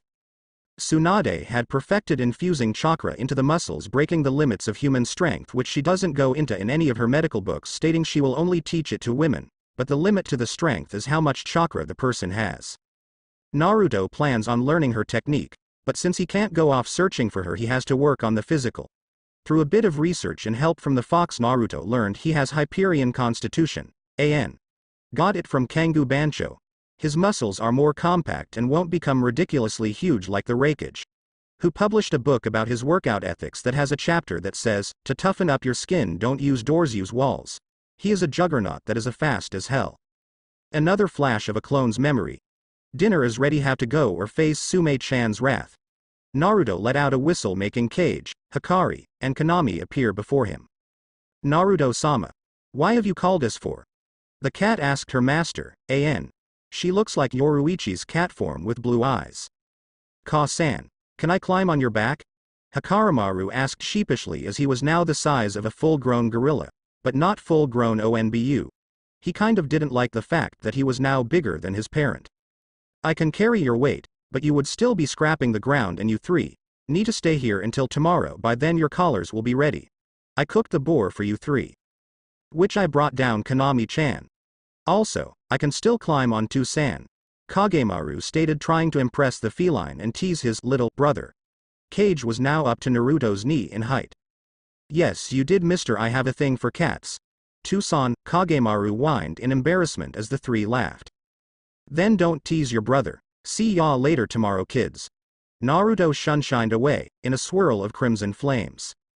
Sume house dining room. Naruto appeared before the people who took him in. Sume and a few knew who he really was, but when the time comes, how will others react? Naruto and Kiba bond was thicker than blood at this point. To have a brother that looked up to him made Naruto strive harder. He trained Kiba on when Kiba was off, leaving a clone with him. Hana didn't have the feel of a sister. She would be outside the bathroom holding a towel and a toothbrush, saying, I need to get ready for bed. Which stopped after Sume told Naruto he couldn't walk around the house buck naked after baths anymore because of something about needing to sleep. Rooms are next door to each other. What about his teammates? Trust is a key component to teamwork, and could he really trust them without being honest about who he is? If he was going to come clean, he wouldn't do it inside the village walls. Kuma-kun, where are your partners? They are spending the night in the warehouse. Sume-chan. Hana-chan. Would you mind doing a checkup on them tomorrow after the meeting? Sure, Kuma-kun, but their next check is supposed to be at the end of this week. Why the move up? They had a growth spurt and I want to make sure they are alright. They're spending the night to finish up some training. Naruto sat down to a plate set for him. That reminds me, Nissan, Yuta and Konohamaru want to spend the night tomorrow. There is going to be trouble. Konohamaru and Yuta follow Naruto, Kuma around like true little brothers that dislike one another. Remembering meeting his mini-me, with a smile. Flashback: Naruto was taking his picture for his ninja license. Naruto wore his bandana and sunglasses, leaving the only distinguishable feature his red whisker marks. So Kuma-san, you are officially a shinobi of the Hidden Leaf. I am proud to. You're mine, old man. A boy with a long scarf entered the room, but before he truly entered he stepped on his scarf, face planting. Honorable grandson, are you okay? I'm fine, not like some jerk can hurt me. Naruto had a tick mark appear as he knew the boy was taking about him. Watch your mouth, midget. The boy grew a tick mark at the comment about his height. You want to go, Becca? Naruto tapped him on the head before he could finish the sentence, knocking the poor boy out. Sorry about your grandkid G, Hokage-sama, but he is like some brat. Sarutobi let out sigh. I'm afraid that is the civilians and others doing, Kuma-san. He motioned with his eyes to the man who came in with his grandson. Hokage-sama, how can you talk so nonchalantly? Talk to this punk who just assaulted your relative. Shut up, you glorified ass kisser, I'm out of here. 2 hours later, walking back home, Naruto saw a square rock following him. Kid, you have to do better than that. That proves you're perfect to teach me. Ebisu Teme just pretends to not see me, or at least I hope so. Also, when we spar, he doesn't even try to hurt me, and no matter what bad thing I do, no one punishes me. And if you need more, he can't even keep up with me, a little kid. Do you want real training? If I'm going to train, you have to show me something. Follow me, kid. Naruto lead the child for 3 hours through alleyways, forcing the boy to climb, crawl, and run just to keep up. When he finally got to the training field where Naruto finally stopped, he looked like he was put through the ringer. Good, you aren't a quitter. Now let's start training. Naruto made the boy work harder than anyone who trained him before. By the end he was ready to sleep. You did good, Konohamaru-kun. Without warning, the boy started crying. Naruto was about to panic until. Thank you. You're the only one besides the old man. My mom died giving birth to me, and my dad was killed in the field, leaving the old man to name me. He named me after the village so people would know my name, but all they ever call me is honorable grandson. Get away from him, you thug. The name is Kuma, and you could be arrested for what you are doing. For what? For kissing a kid's ass so hard, you're sucking the life out of him. A tick mark appeared as Ebisu got into a stance. You want to fight, Genin? I am a special Jonin, yo. Before he could finish, Naruto gave him an uppercut, sending him across the field out cold. Come on, Konohamaru, we're outta here. Flashback end. Those two are rivals in training, and Yuta doesn't like it when Konohamaru says he is going to defeat me. Kiba laughed knowing them. No one beats my Nissan the Iron Kuma. Naruto was flooding D-ranked missions with the number of clones he made to take them, but for a bit more cash he would take part in sumo wrestling to get used to fighting bigger opponents. That was the plan in it at the beginning, but Naruto overpowered them in pure strength, and with the knowledge of his bloodline became known, earning him the title Iron Kuma. You're older than me, Kiba. Sume-chan, what is the meeting going to be about? She had a look of disappointment laced with a bit of hope. It is about something you have a say in, and I'm leaving it at that. Ask out Hana-chan now. I want to see their faces, and remember nightmares. Cough. Hana-chan. Cough. Yes, Kuma-kun. This was the first time anyone saw him this nervous. Would you, cough. Would you like to, go out sometime maybe? Shock was apparent on their faces, but was replaced with smiles and Sume saying about time. Hana said yes, and Kiba made a joke about how weird it was that his brother and sister were getting together, earning him a smack from them both. Well, that was fun for about 2 seconds. Wait here. Sume left and came back with a bottle. Here, Hana-chan, this is for just in case. In case of what, Ka-san? You don't want me to tell you. Tell me, Ka-san. Naruto began looking at the bottle and started remembering his unconventional childhood. I've seen a bottle like that when I used to hide in closets of, oh crap. Just tell Nay. Fine, it is for HMM. Naruto had his hands over her mouth to keep her from talking. Sume looked at him with a look that said, you already know about it. Naruto looked away in a blush. I'm staying in the warehouse for tonight. Hana, we will talk tomorrow about our date, see ya. Before anyone could say a word, Naruto sunshined. Back in the warehouse. I thought you were going to see us tomorrow too, son? Quiet. I have to hide out here, and since you want to be smart with me, I should train. No, I mean torture you all a bit. Not fair. Nissan was the one that said something. It is called collective punishment, and it will be good for you three to work on the transformations, getting used to the forms. Also, when the collars are ready, you will need to get used to using them as well. Next morning, Naruto was walking to the council chamber with his 3 partners, planning on talking to Hana after. This will be a pain if I have to deal with the civilians. I have an idea about what this is about. What is it? It might be what they tried to do to your mother, but she fell in love with your father. How did that stop them from whatever they tried? Women get pregnant once for 9 months, and as long as they planned on having kids, it worked out better than the council's original plan, as it merged two formerly powerful clans. Naruto had a contemplative look as he pieced together the clues she was dropping. So if they wanted her to pop out kids, why would they treat me like shit? I feel your sadness, Q-chan, and you are not the reason my life was hell, but if I am part of two clans, why not turn me into a breeding stock? To many, the only thing known about the two clans were their knowledge, so when the ones that could teach are gone, it leaves a child with nothing to offer. Assholes. Wait, you said known about in two clans, what are you not telling me? Inuzuka-san, are you listening? Because I said the council is ready for you. Yes, sorry, I was thinking.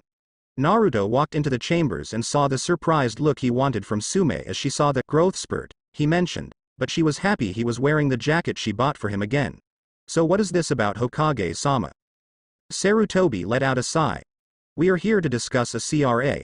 I assume you know what it is? Yes, I do, and I would like to decline.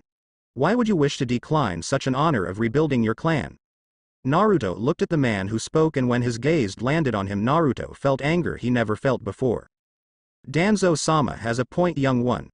Your bloodline obviously comes from whoever was the other clan, and as Inuzuka-sama has stated, they have lost contact, meaning they are gone or have faltered on their side of the deal. What is their fate? Naruto decided to answer that question. They are dead and I am orphaned. At that moment, Sume and Sarutobi had a look of oh crap.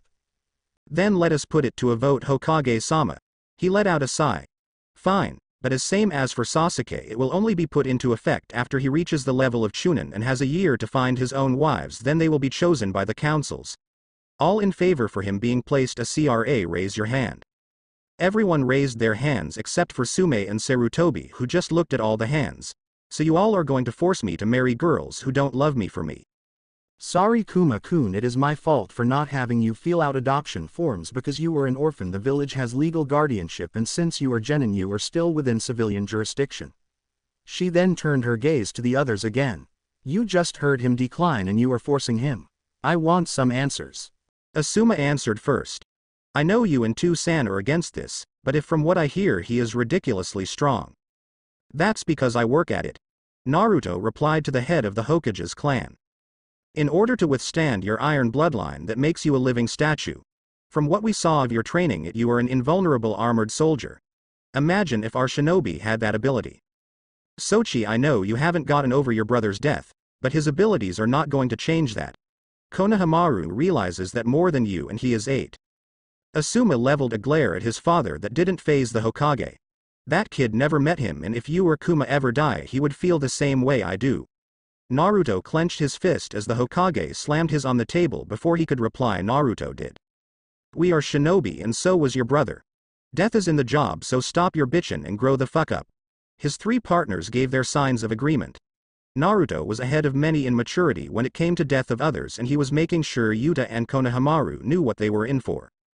Before Asuma lost it about Sarutobi ended the fight before it started. Enough was all that needed to be said to silence the two. Since it has been decided, Kuma-san, please come to my office and feel out the papers. They both shunshined away. The office moments after appearing, Sarutobi told the Anbu to leave and activated privacy seals. What right do they have to force me? Kagemaru, Hakarimaru, and Kanami backed away from their enraged master and parent. I am sorry, we should have had you fill out the adoption forms, but it is too late for that remedy. Sarutobi had a defeated look on his face until he remembered the meeting. When I was referring to you for the vote, I didn't say Kuma, I used he. Yes. Well, Kuma doesn't have a CRA, but you do. What's the difference? A major difference, because you are signing the form with your real name. Naruto thought about what he just said and a smile broke out on his face, causing his partners to return to his side. It goes into effect after you reach Chunin, and by then. I get it. Who would volunteer or force their child to marry the boogeyman? You still need a minimum of 5 wives. Once you have the minimum, I will reveal your heritage, but there is a far more important matter I want you to take care of for me. A serious look came across his face. You have stealth skills to elude whoever you want. You put veteran Anbu to shame. That is the main reason I am even thinking about this. He laid a folder on the table. Naruto picked it up, saw the layout of an abandoned lab, known traps, reports from past surveillance, who it belonged to, and who he thinks is using it now. This is an S-ranked recon mission for finding evidence for me. Looking it over, the documents didn't like he would be going in almost blind. I want to be out of the village when my clones go in because I am not setting foot inside a potential death trap. I need Anbu class gear meant for recon and assassination, nothing that would leave noticeable wounds. If you find solid evidence implicating him, bring it to me immediately. You have a week to prepare. A man named Tazuna wants an escort mission back to the Land of Waves after he arrives from a small growing trader's village, but he is lying about danger, so I am sending both you and Kakashi's teams. We are going to charge him the C rank rate. He was a very famous builder, but prepare for B. The gear you have requested will be at this location. Now fill this out and prepare. Naruto filled out CRA form and prepared to leave. Do you know why Danzo pisses me off so much? The Hokage took a contemplating look. I wouldn't put it past Danzo to have tried something to get you on his side by force. I would have Yamanaka clan look through your memories, but they are known gossips, and it would blow your cover. Walking down the streets, Sume was walking home after the discussion. Hiyashi on his elder's order was told that if it came to a vote, vote yes. Shikaku simply said we need more of people like Kuma. Kind-hearted, speaks the blatant truth, his morality is unquestionable, and he had no doubt Kuma would find those who loved him. For him there was an air about him. Chozu agreed, but Inoichi said he didn't know why, he just felt he needed to, and left with a puzzled look. Aburame said something, but she tuned him out, thinking it was something logical. At least Hana will most likely be alpha female. Being held by his strong arms, my hands tracing his chest, caressing every muscle until I get to that nice tight as, no bad Sume. Hana's vet office. Kuma-kun, what kind of training have you been putting them through? Not that it is bad, it is actually extremely good. Compared to previous checkups, they are healthier.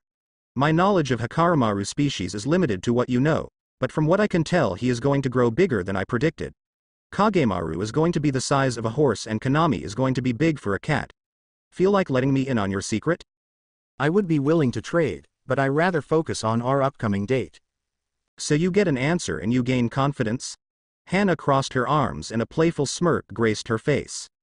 I'm always confident. I was just being threatened at the time. Love you too, Sochi. I like it when you're confident. Hana walked up to Naruto, placing an arm around his neck, and removed his sunglasses, revealing his baby blues with a dark blue ring. I love your eyes. She stared down into his as he looked into hers. You know you are very lucky. And so damn why. She seems extremely affectionate now. Not that he was complaining. She's staking her claim, and from what I remember, when you two get married she has to leave a bite mark on you and you on her. Then grandkids. Aren't you getting ahead of yourself? I haven't even told her who I really am. Would she really accept me? Inuzukas are very loyal and she will understand the deception. Ooh, please let them have your whiskers. Naruto felt the fox start doing a jig. Hana-chan, I made reservations at a nice restaurant for tomorrow night. Hana smiled and gave him a kiss on the cheek. Nissan, we are getting a Tucson. The other two tackled the Anba for interrupting the mood. Naruto had a sweat drop as he heard, and Hana just giggled. Hikari still doesn't get human genders. Come on kids, see ya. Hana-chan. Warehouse moments later. Kujimaru, you and Kanami-chan talk to the animals in the area, smaller the better. Come back here in an hour. The two set off to gather info. Hikarimaru, you hang out here and wait for them. So what is the plan? Send 3 clones and leave 1 here to immediately relay the info if they are made. 2 shadow clones and 2 iron clones. You keep us in contact so we don't have to use radios, and we use that. So that's why you are sending shadow clones, so they can focus on. Yes, it will help navigate the lab, but for now we prepare some seals to store extra chakra for them and disruption seals. But you haven't tested control on the human body. Sometimes you need to do in-field test, and all things that belong to clones leave with the clones. It will leave no trace, like the victim died from natural causes. Hokage's office a week later. Kakashi, I do have a C-rank mission for your team, but it will be a joint mission with Kurenai's team. Kakashi smiled behind his mask. Yes, Kuma is coming. Akamaru barked his agreement as he would get to hang out with his cousins since they haven't been able to. Kakashi had been running them ragged, trying to get them to bond. That wasn't really taking, since Kiba didn't trust Sasuke and Sasuke was a Sakura in both of their opinions was useless. Kakashi thought it would be easy to have them get along. Maybe a mission outside of the village would do them some good, get away from the kiss asses, rivals, and find something to bond them. We don't need more useless things tagging along, we already have two. Yeah, those sunflower seeds you call nuts. Hey Kiba, long time no see.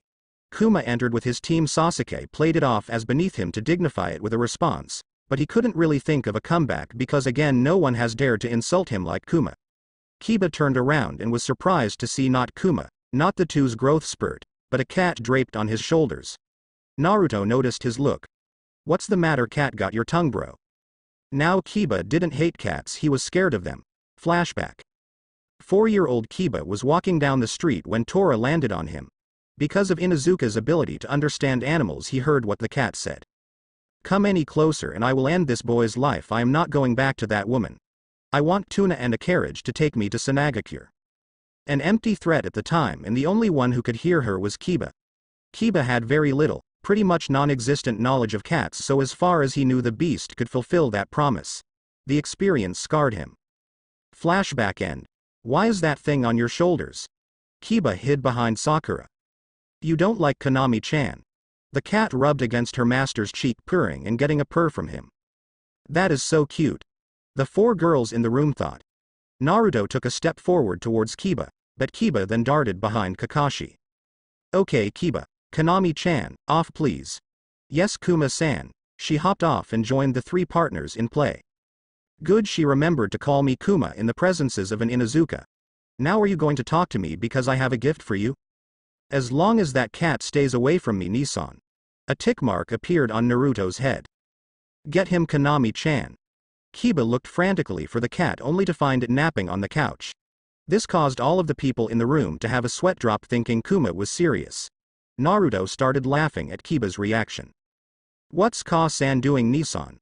Uncle is afraid of Konami-chan, and Tucson was teasing him. With that, Hikarumaru tackled his parent by surprise. Hikarumaru? You don't tease Auntie, Ka-san. That's right. Wait, what? Ha, you accepted it.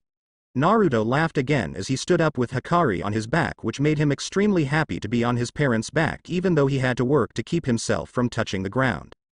The group was confused, but Kurenai decided to end whatever was going on. We are here for the mission. Send in Tazuna, please. An old man walked through the door taking a swig out of a jug. He said his greetings. He couldn't complain since he was getting a small army for a small price. Alright, get your gear and meet at the gate in 2. Kurenai said, but everyone cut a glare at Kakashi except Hinata, Tazuna, and Shino.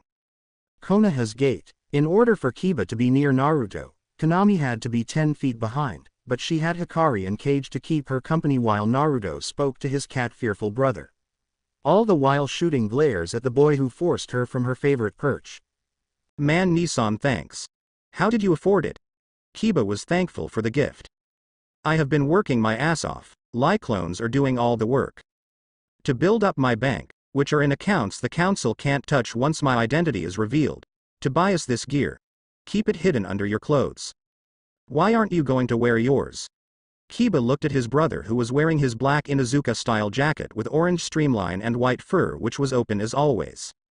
Inuzuka rule: outside of battle a member has to show their fangs. It didn't take long for the rest to gather at the gate. The person they had to wait on was Tazuna, which surprised a few in the group who thought Kakashi would be the late one. Alright, since everyone is present, let's head. Kurenai was interrupted by one of her best friends, Hana. Hana, why are you here? Hana ignored her friend and walked to Naruto, who had a shamed look. She grabbed his face and gave him a passionate kiss. Kiba made gagging noises as Kurenai and Hinata had a ping of jealousy which neither could explain why. Shino looked on with the collar a bit higher than normal. The kiss broke. Naruto gave a quick slug to Kiba's shoulder and Hana slapped him in the back of his head before returning her gaze back to Naruto. I understand everything and I have to think about it. Naruto smiled at her. That gave off a warm feeling. We'll talk when I get back. Woods near the lab. 3 figures hiding near the entrance. Hugh-chan says move in before sundown, and from the Cage and Konami's info there is a crack rats used to get into disposal. They stopped since whatever they were disposing of was too toxic to eat, transform and head out. Hubie told the 3 what the iron clone said and they transformed into rats dragging gear that was cloned and headed towards the secret entrance. Lab disposal. The clones made it through, but were hit by a stench transforming back. The ground felt odd. They looked at what they were standing on. What the hell are these things? It is nice to get out of the village, Sakura exclaimed as Tazuna looked at them funny. These kids never left the village before. Have they ever been in a real fight? Tazuna was really concerned as their blood would be on his hands, but he has to think of his village. Sakura turned a bit embarrassed. We have Tazuna-san. For my team this is our 10th C-ranked mission. Kurenai stated to put to rest Tazuna's concern, but it angered Team 7's Uchiha. How have you three been given that many C ranks when this is our first? Sasuke demanded more than asked. Naruto looked at the last loyal Uchiha with an annoyed look on his face, thinking back to how Itachi would speak highly of his little brother. There is a minimum of 15 D rank missions you have to do before your first C rank, but your sensei decides when you start doing missions and how often you go on them.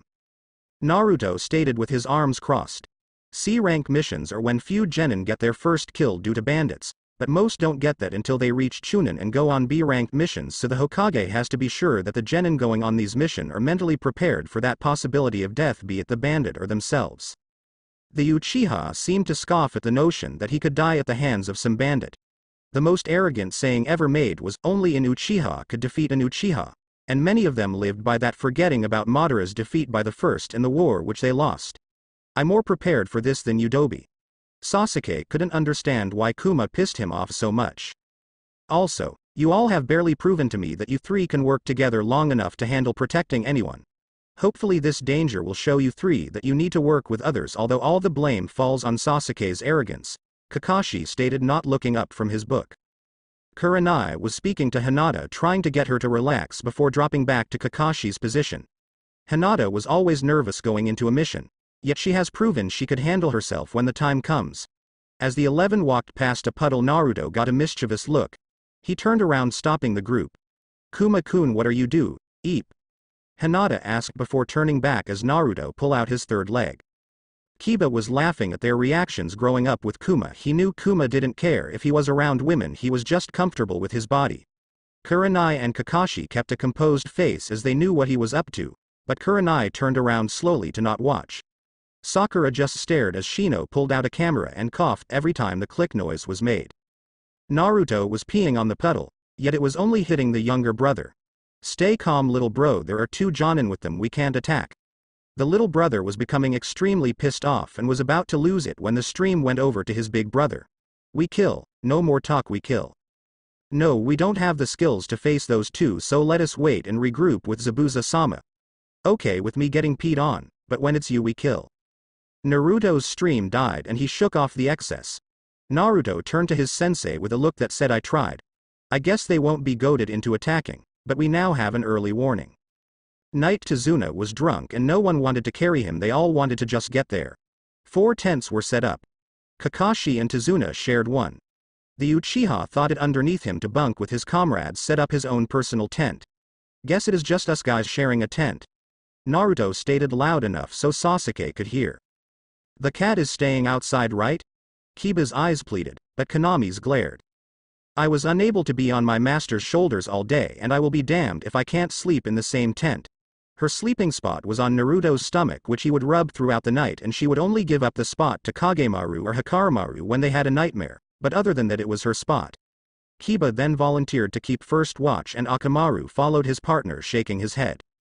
So Shino-kun, let's get some sleep. Naruto turned to enter the tent when he heard Hinata speak. Kuma-kun, Shino is going to the restroom first. I will meet you in the tent. Naruto nodded and went in a very large tent followed by his 3 partners. Shino turned to Hinata. I will tell him, but it would be rude to leave him alone in a tent. It was said in the usual stoic tone, yet Hinata could hear a lecherous undertone around rude. Shino waited a while before entering the tent. Hinata had a quick blush, ping of jealousy, and entered the tent Kurenai and Sakura was in. Morning. Naruto had a weird dream. He was cracking a safe with a big squishy dial that moaned as he got the numbers right. He awoke to see Shino was gone. Exiting and resealing his tent, he saw Shino leaving the girls' tent. Shino, why are you coming out the girls' tent? I was in there because I am out the way NIISAAAAN. Naruto was pushed to the ground by a frantic, half-naked Kiba who was running from a very pissed, Wet Konami followed by laughing Kage, Hikari, and a worried Akamaru. Naruto stood up dusting dirt off. Excuse me while I go save Kiba. Naruto dashed off. Kiba use a towel for once Baka. Nearing a river, Kiba had a few scratches and was walking 10 steps ahead of Naruto, who was holding Konami while Kagemaru was draped over the shoulders of Hikari. Why am I carrying you, Nissan? Because I am your Nissan and I would do the same for you if you weren't so fat. Hikarimaru had a tick mark as rolled over squashing Kage. Sakura walked up next to Naruto. So Kuma-san, how was your night with Shino? Naruto gave her an extremely confused look as Shino, Hinata, and Kurenai came closer to listen. It was like any other night. I did have a weird dream. I was fiddling with something soft. Kurenai looked at Shino and mouthed something that made Shino turn to hide a blush. Naruto held Konami out in front, turning her to face him. Konami-chan, are you getting fat? Scratch, bonk, bonk, bonk. Naruto had scratches as Kurenai, Sakura, and Shino were nursing their hands. What is his head made of? Naruto looked at Konami, who decided to walk on her own. Sorry Konami-chan for saying such a thing. The cat nodded and continued walking as Naruto turned to the three who decided to hit him.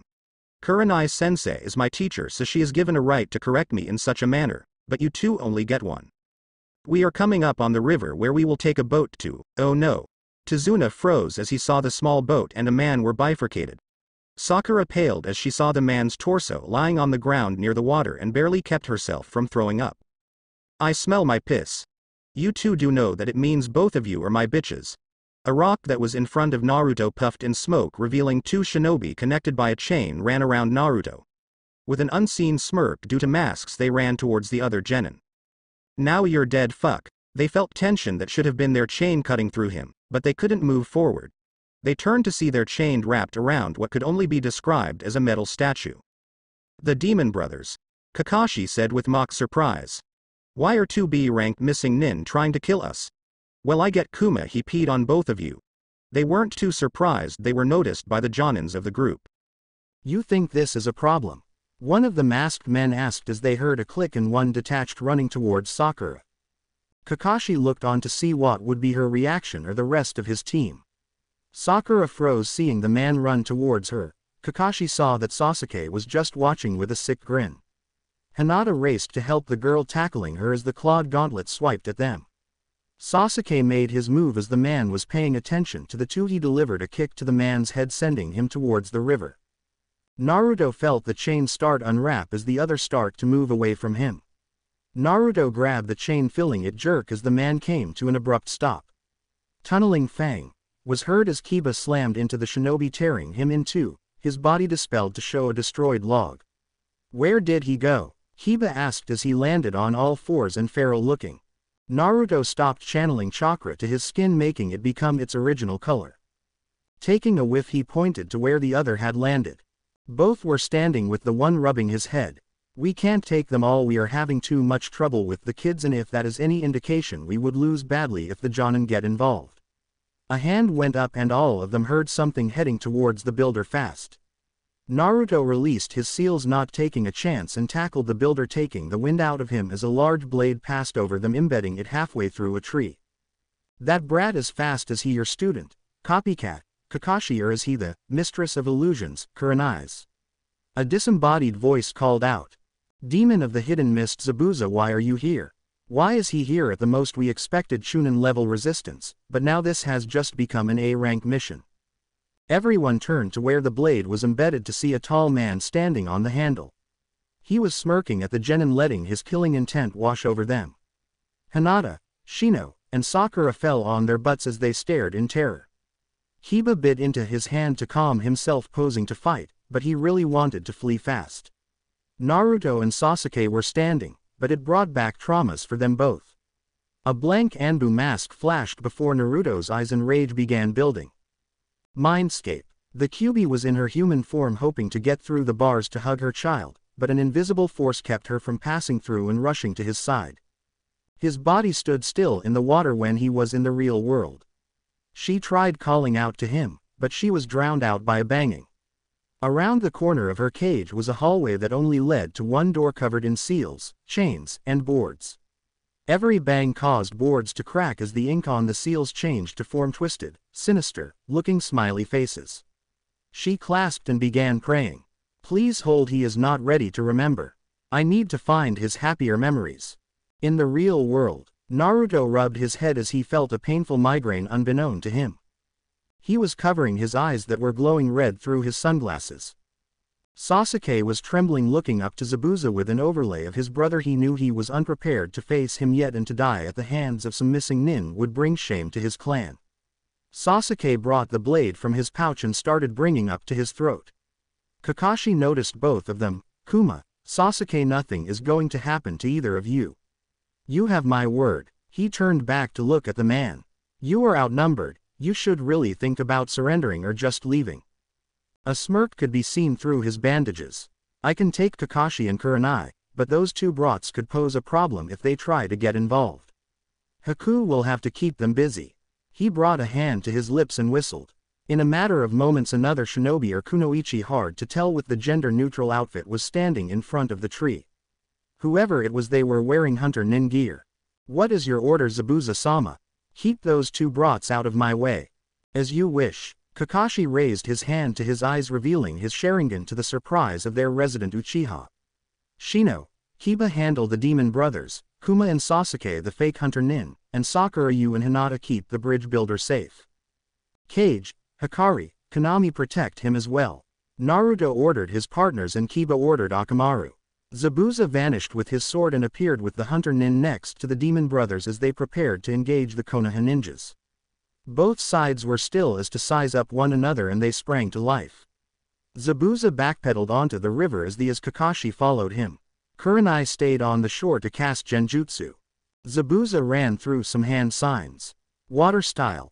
Riptide vertex no jutsu. Water began to spin around him and rise to block him from view. The water was moving so fast it would rip flesh as if it was a serrated belt sander. Kakashi slid to a stop as he finished his hand signs. Water style. Shark frenzy no jutsu. 5 sharks of water shot from the river, hitting the spinning wall, exploding, sending water into the sky. Water fell as Kakashi saw that Zabuza was no longer there. He jumped, flipping over the giant blade as it tried to cleave him from underneath. Zabuza rose from the water and rushed towards Kakashi, swinging the slab of iron down. Kakashi pulled out 2 kunai, stopping the blade before it made contact with his hair. Kurenai watched as the two looking for the best time to cast, only for something to shoot out the water. She rolled as a figure landed. Can't have you messing with their battle. So he made a water clone to keep me company. Great. Water clones were immune to chakra-based genjutsus due to the chakra passing through them. On a scale they ranked number 2 on the elemental clone list. Their benefits: ability to move freely through water. In order to burst them one needs to break the surface tension, and besides genjutsu immunity, if the controller has Kage level of chakra control, they can morph their anatomy. The drawbacks: they need to stay within controllable distance, divides the focus of the user, and needs Jonin level chakra control to maintain. She pulled out a kunai on a chain that was decorated with a lot of colors. I have to thank Kuma-kun for being a test dummy. Kurenai thought as she began to spin it. Kiba and Shino. Haku moved left, staying near the water as Naruto and Sasuke moved to engage. The demon brothers dashed towards the 2 genin in hopes of taking them out fast, so they could kill the one that peed on them. Shino and Kiba were not really teammates, but their instincts were good enough to tell when they were too close to stepping on each other's toes. Shino has worked with Kuma, who has a modified Inuzuka fighting style, which is a free-flowing hit-and-run tactic. Shino was using the bugs to cause a distraction as Kiba landed a barrage of quick hits. When Kiba was close he caught a whiff of poison coming from their gauntlets, but Kuma's gift protected his body, and if he was wearing the gloves and headgear he would be protected from head to toe. He could handle them without them. The bugs were clouding their vision and were draining their chakra.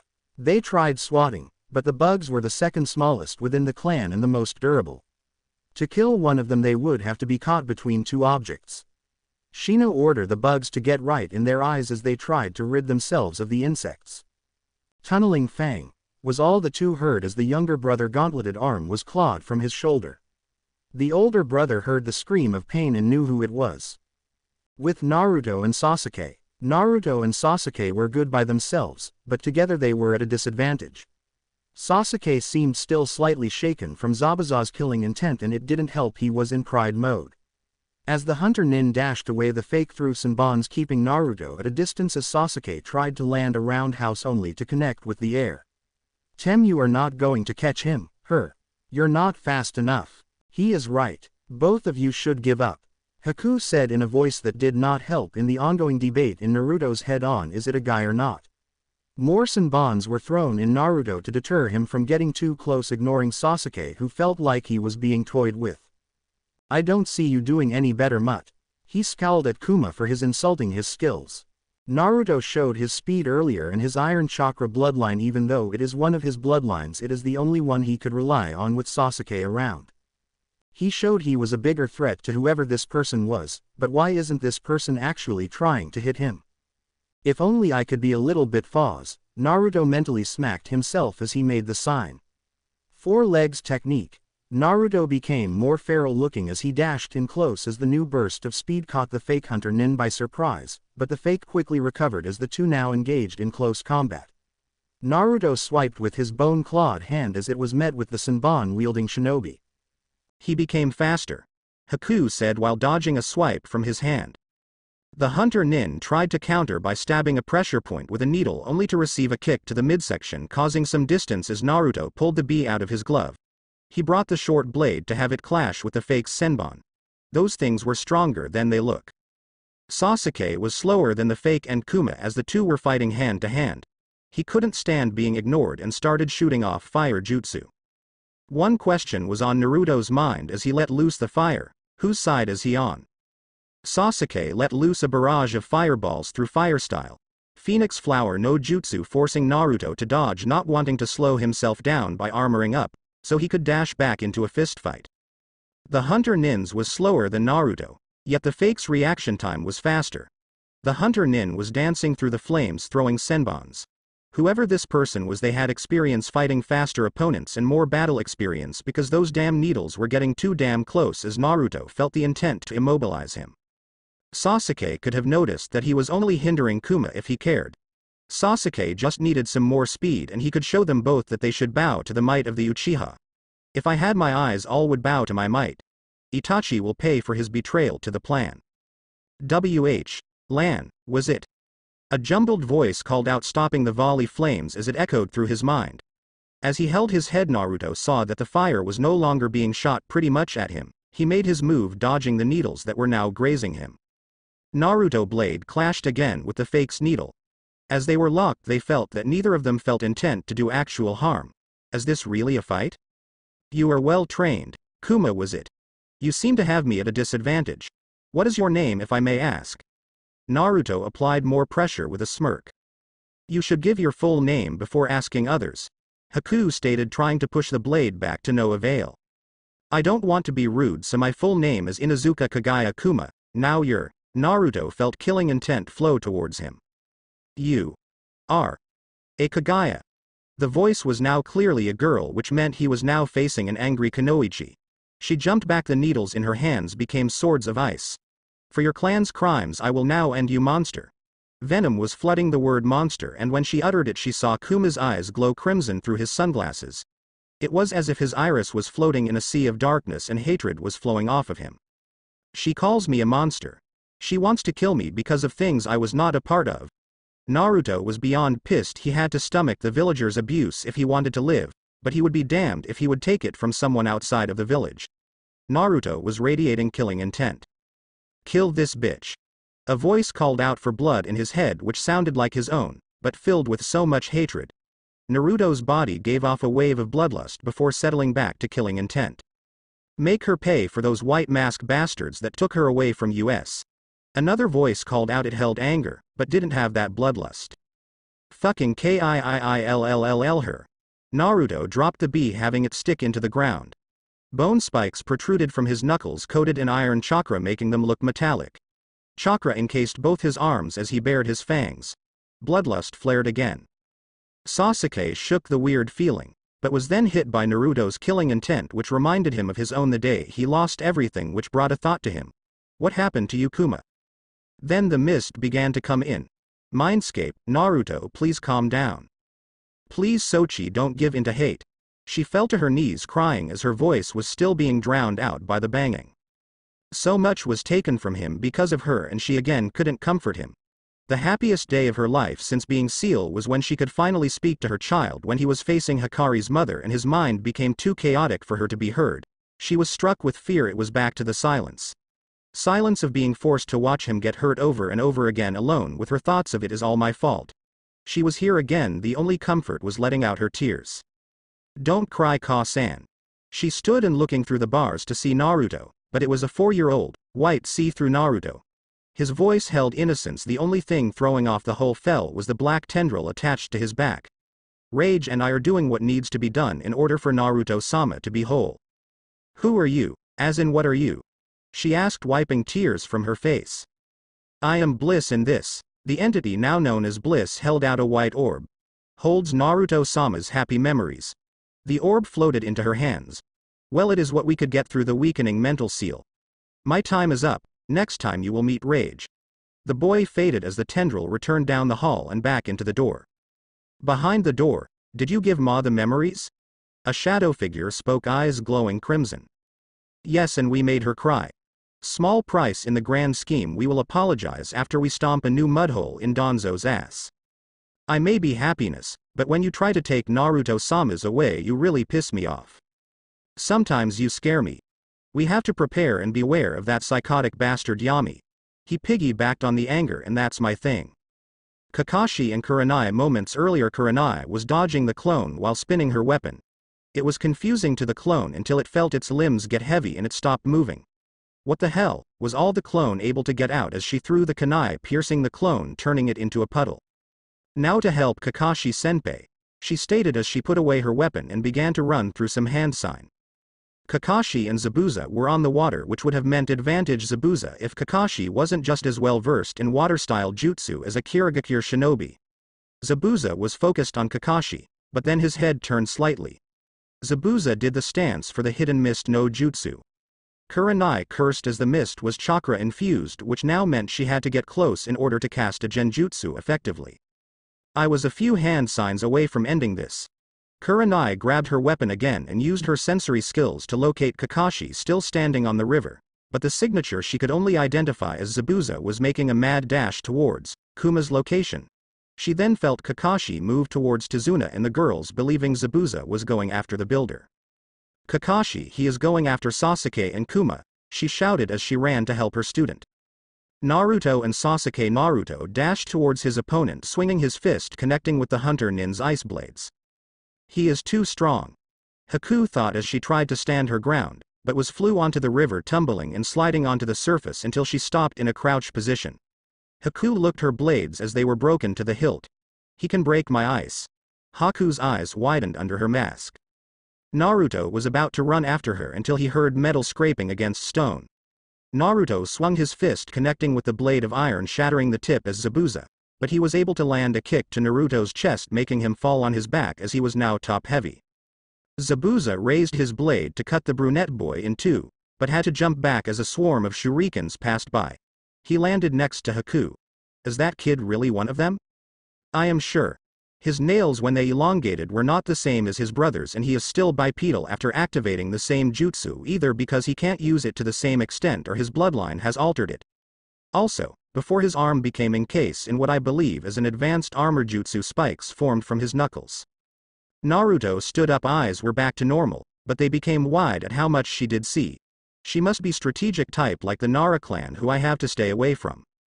One of the reason you are useful. You are very observant. Zabuza stated as he looked at his blade. As for the circle up was gone. The kid has some serious strength. But I definitely felt some wicked bloodlust from the kid. I can handle him, Zabuza-sama. You just worry about the Jonin. Before he could say anything she dashed towards Naruto. He was about to stop her, but Kakashi appeared in front of him, delivering a flying kick to his chest. No one tells Guy I used dynamic entry. Somewhere in Konohagakure a man with a bowl haircut started cry. Sensei. Why are you crying? A girl with buns asked with an annoyed look. These are tears of joy, for someone has been inspired by my Uo. He wasn't able to finish as blades rained from the sky.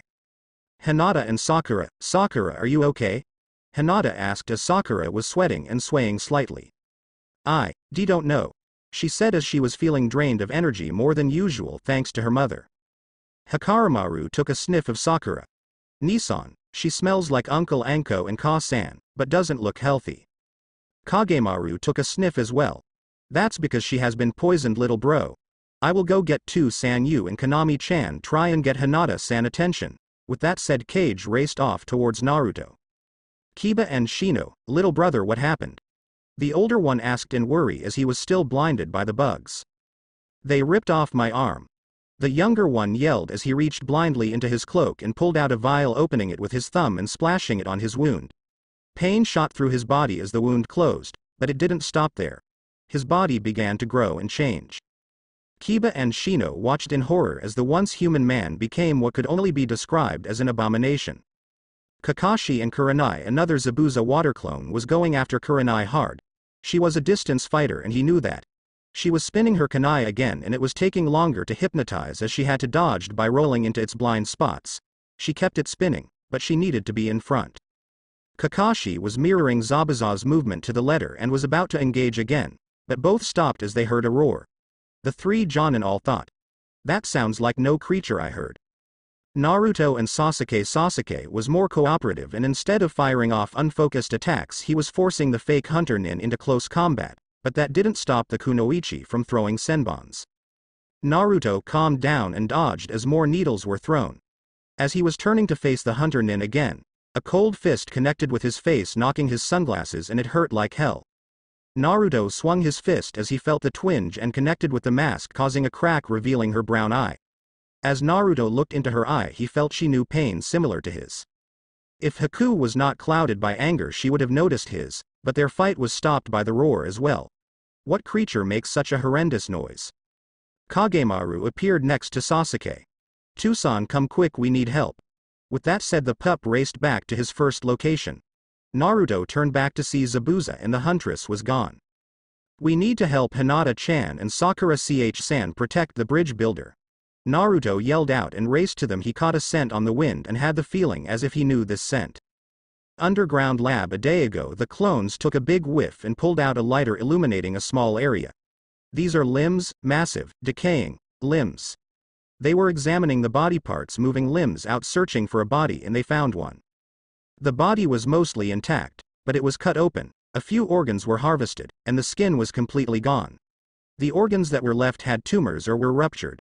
The two that found. One of the clones pulled out a tape recorder and began to describe what it saw. Entry 1. Entered through structural opening, finding limbs ranging from muscular covered in armor-like scales to massive the size of a full-grown adult on steroids. The clone paused as the other two brought it over. After placing the body down in front of the clone they set out to look for the door. We found a nearly intact body. Skin and a few organs are gone as evidence of the abdomen being split open and ribcage pried open, leaving the insides visible. Slightly taller than an average male adult, close to 7 feet. Very muscular, teeth serrated. The clone leaned in to look closer. And not by tool, enamel still intact. Looking over the head the clone saw that the eyes were gone. Before the clone could record they heard begin to click and tumble as someone was beginning to open it. Killing their light, the two clones were on two sides of the door. One was above the door and the other was on the side of the hinges. The door opened slowly as a male Anbu, his mask had a tree trunk at the top as roots covered the mask. He turned around to pull in a cart with more limbs. As he pulled them in the clone behind the door grabbed him and strikes the back of his neck. The Anbu was knocked out as the clone above closed the door. Hurry and inject him. Pulling out a syringe, sticking it into the clone's arm, and filling it with the clone's black blood. It began injecting it into the Anbu's neck, making the ram sign. It whispered, blood manipulation. Heart rupture no jutsu. The blood rushed to the man's heart causing arteries to burst. Hand me the tool, seals, and the camera, we need to work fast. One clone reached into the bag pulling out what looked like scoop along with a small camera and monitor. Removing the mask after looking it over for the dead man's seal. Once the mask was off the clone caught a glimpse of a fading seal before it was gone on his forehead. The man's mouth was open, that is when they noticed the seal on his tongue. Glad we are wearing gloves. The clone thought in unison. Pull out his tongue and saw that it was already tampered with. Q-chan, remember this seal. I was already giving my full attention to you clones. I want to see if that jutsu works. We are done. The clones put the mask back, zipping up his Anbu gear. Turning on the monitor, they saw themselves. A clone placed its hand on the corpse chest and held a single-handed ram sign and whispered, "Blood marionette. Decaying puppet." The body jerked for a second before it began to stand. The clones fought the urge to scream, "It is alive." Underground hallway. The body was pushing the cart with the iron clone hiding within it, invisible and hiding its presence. The body was moving based off of muscle memory. As they moved down, the noises became louder and it was horrendous. The cart came to a stop as a voice began speaking. "What took so long? You are 3 minutes slower than normal." Disposal. The two shadow clones that were still in the disposal area were watching through the camera. One was sitting lotus-style, hands clasped together, while the other held the screen in front of its face. Time to talk. Underground hallway. I had noticed a few more cracks in the supports. The corpse puppet spoke. Yes, this lab does not have many days left before collapsing, especially with these beasts thrashing about. We are almost done with testing on trash and we sent out a batch for field testing. The clone was about to make the puppet ask where, but decided to not to make the dead question its superiors in fear of raising flags. Q-chan. Why are they not making him ask where? It didn't take long for the clone to get its answer. They don't want to make it ask any questions in case it doesn't have clearance to do so. Guess I will have to find out where and what, but first I need to get out of this cart without making noise. The clone grabbed the rim of the cart and launched itself towards the ceiling. It caused the cart to squeak as the clone stuck to the roof. Still invisible, the clone followed from above as they continued towards the noise. We are done with the formula and have moved on to other projects for the good of Konohagakure since the old fool let the monster out of his den. Why am I not getting angry about these insults? He is obviously talking about Gigi and Boss, but I feel numb to it, not like I am used to it from Boss's experience. The clone began to look through Naruto's memories and realized Naruto only lashed out and became angered by anyone from outside the leaf, such as many of the merchants. Pranks he pulled could have been harsher, but something made him hold back. Something is wrong and I will get to the root. Death to all root. Mindscape, death to all root. Did Yami just speak bliss? Asked a voice filled with worry and anger. Yes, rage. I believe he is talking to one of Naruto-sama's clones. Is that going to hinder us in our goal? No. I would kill Yami myself if it did, although it would be pointless. It is actually a sign we will soon be able to make contact to Ka-san or Naruto-sama. All we have to do now is wait for an emotional trigger, but we have to keep an eye on Yami. Didn't you say we can possess the clones? What if he does and goes on a killing spree? There are only 2 points in a clone's life when that is possible. If that does happen, then we take control of the other 2 and show him not to fuck with Naruto-sama's life. Reality. The clone shook its head of the strange feeling as they were now in front of a large door guarded by 2 unmasked men. The puppet immediately bowed, so did the masked man leading. You 2 are late. Explain yourselves. One of the men spoke, letting his killing intent out. The decomposer noticed more cracks, signifying we need to move up our evacuation date. We will inform the master. But this is the reason we chose this lab. No one would risk a fight that could collapse the area. We have moved all main priorities to the second location along with Project Rebirth. We need you to pick up the pace moving our rats so we can scorch Earth. The guard opened the door as he finished. The clone quickly went through with the 2 and seeing that the corpse puppet went left, the clone went right. With the corpse puppet, from the looks of the area, it was the dungeon. The cells were dark, but something was in each one. In the center was a large table covered in blood with surgical tools to the side and a tray of vials filled with dark purple liquid. 3 men in lab coats were having a discussion. We should work on beast type. Ogre next to finish a vial that will give a 100% chance of transforming into it. They are well rounded out in attributes of these creatures and have a better chance of learning. I concur, we could make a true army out of them and they have the most variations. The rest seem good for only blitz attack due to short lifespans. One of the others spoke. Hard to tell who, when they are all wearing masks. Agreed. Open cell 24 and bring out Ogre Variation Brute. The sound of a cell door opened and into the light a massive 8'1" tall beast with rough, scaly, gray skin. Teeth, serrated fangs and claws that could tear through stone. The ogres are Locust from Gears of War. This one is a grinder, boomer, no armor. It came to a stop in front of the corpse puppet, taking a few sniffs and began growling as it grabbed hold of its arm. Get this beast of me. The corpse puppet yelled as it was lifted off the ground. Who are you?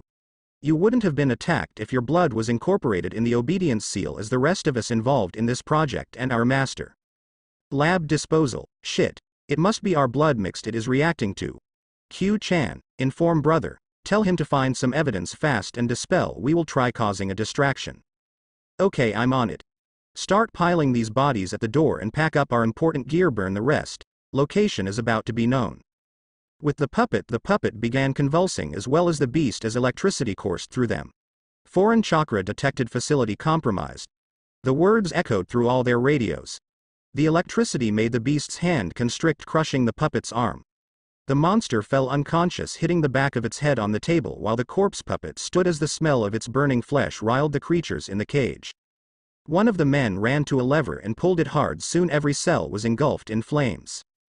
The creatures cried out in pain. The blood from the puppet came back to it in the form of a whip as the other two men began running through hand signs. In unison they called the name of their jutsu, wind style. Great Spiting Serpent no Jutsu. 2 wind manifestations of giant snakes. Their presence created a vacuum, sucking in the flames and ash. Their heads swayed back, then snapped forward, sending out concentrated jet streams of fire. Somewhere in the lab, the clone had come upon a door that reeked of chemicals and blood that smelled extremely familiar. Producing a tiny bone at the tip of its index finger, it began picking the lock. The puppet was exposed. Get some evidence and then dispel. Will D. The door began to open from the other side.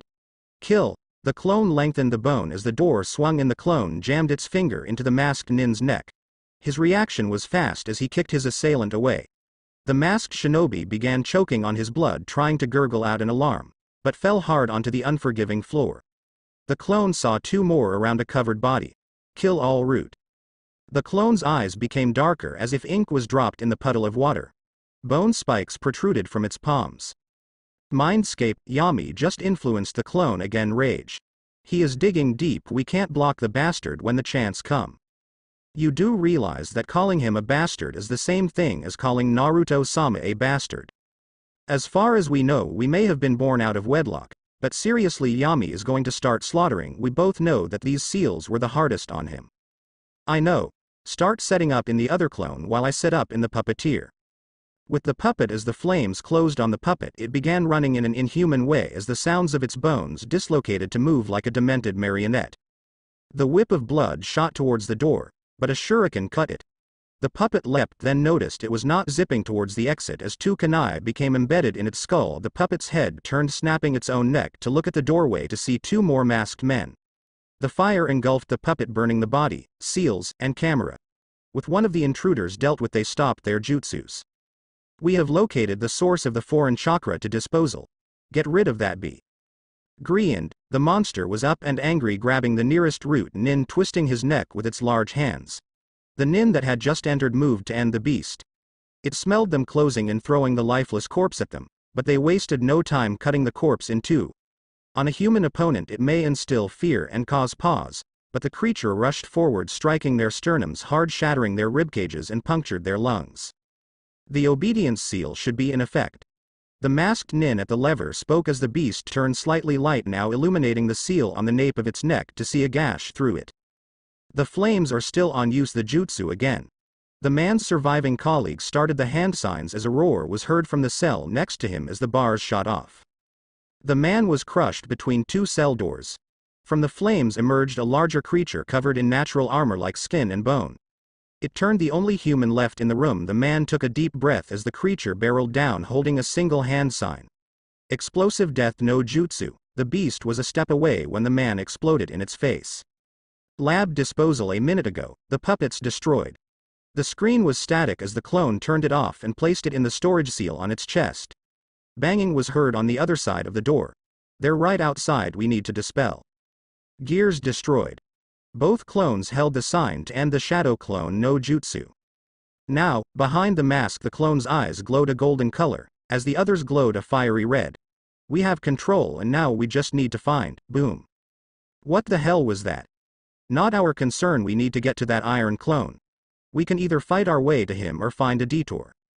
I say we fight. These are root bastards. I would be more than happy, but we are in weak shadow clone bodies.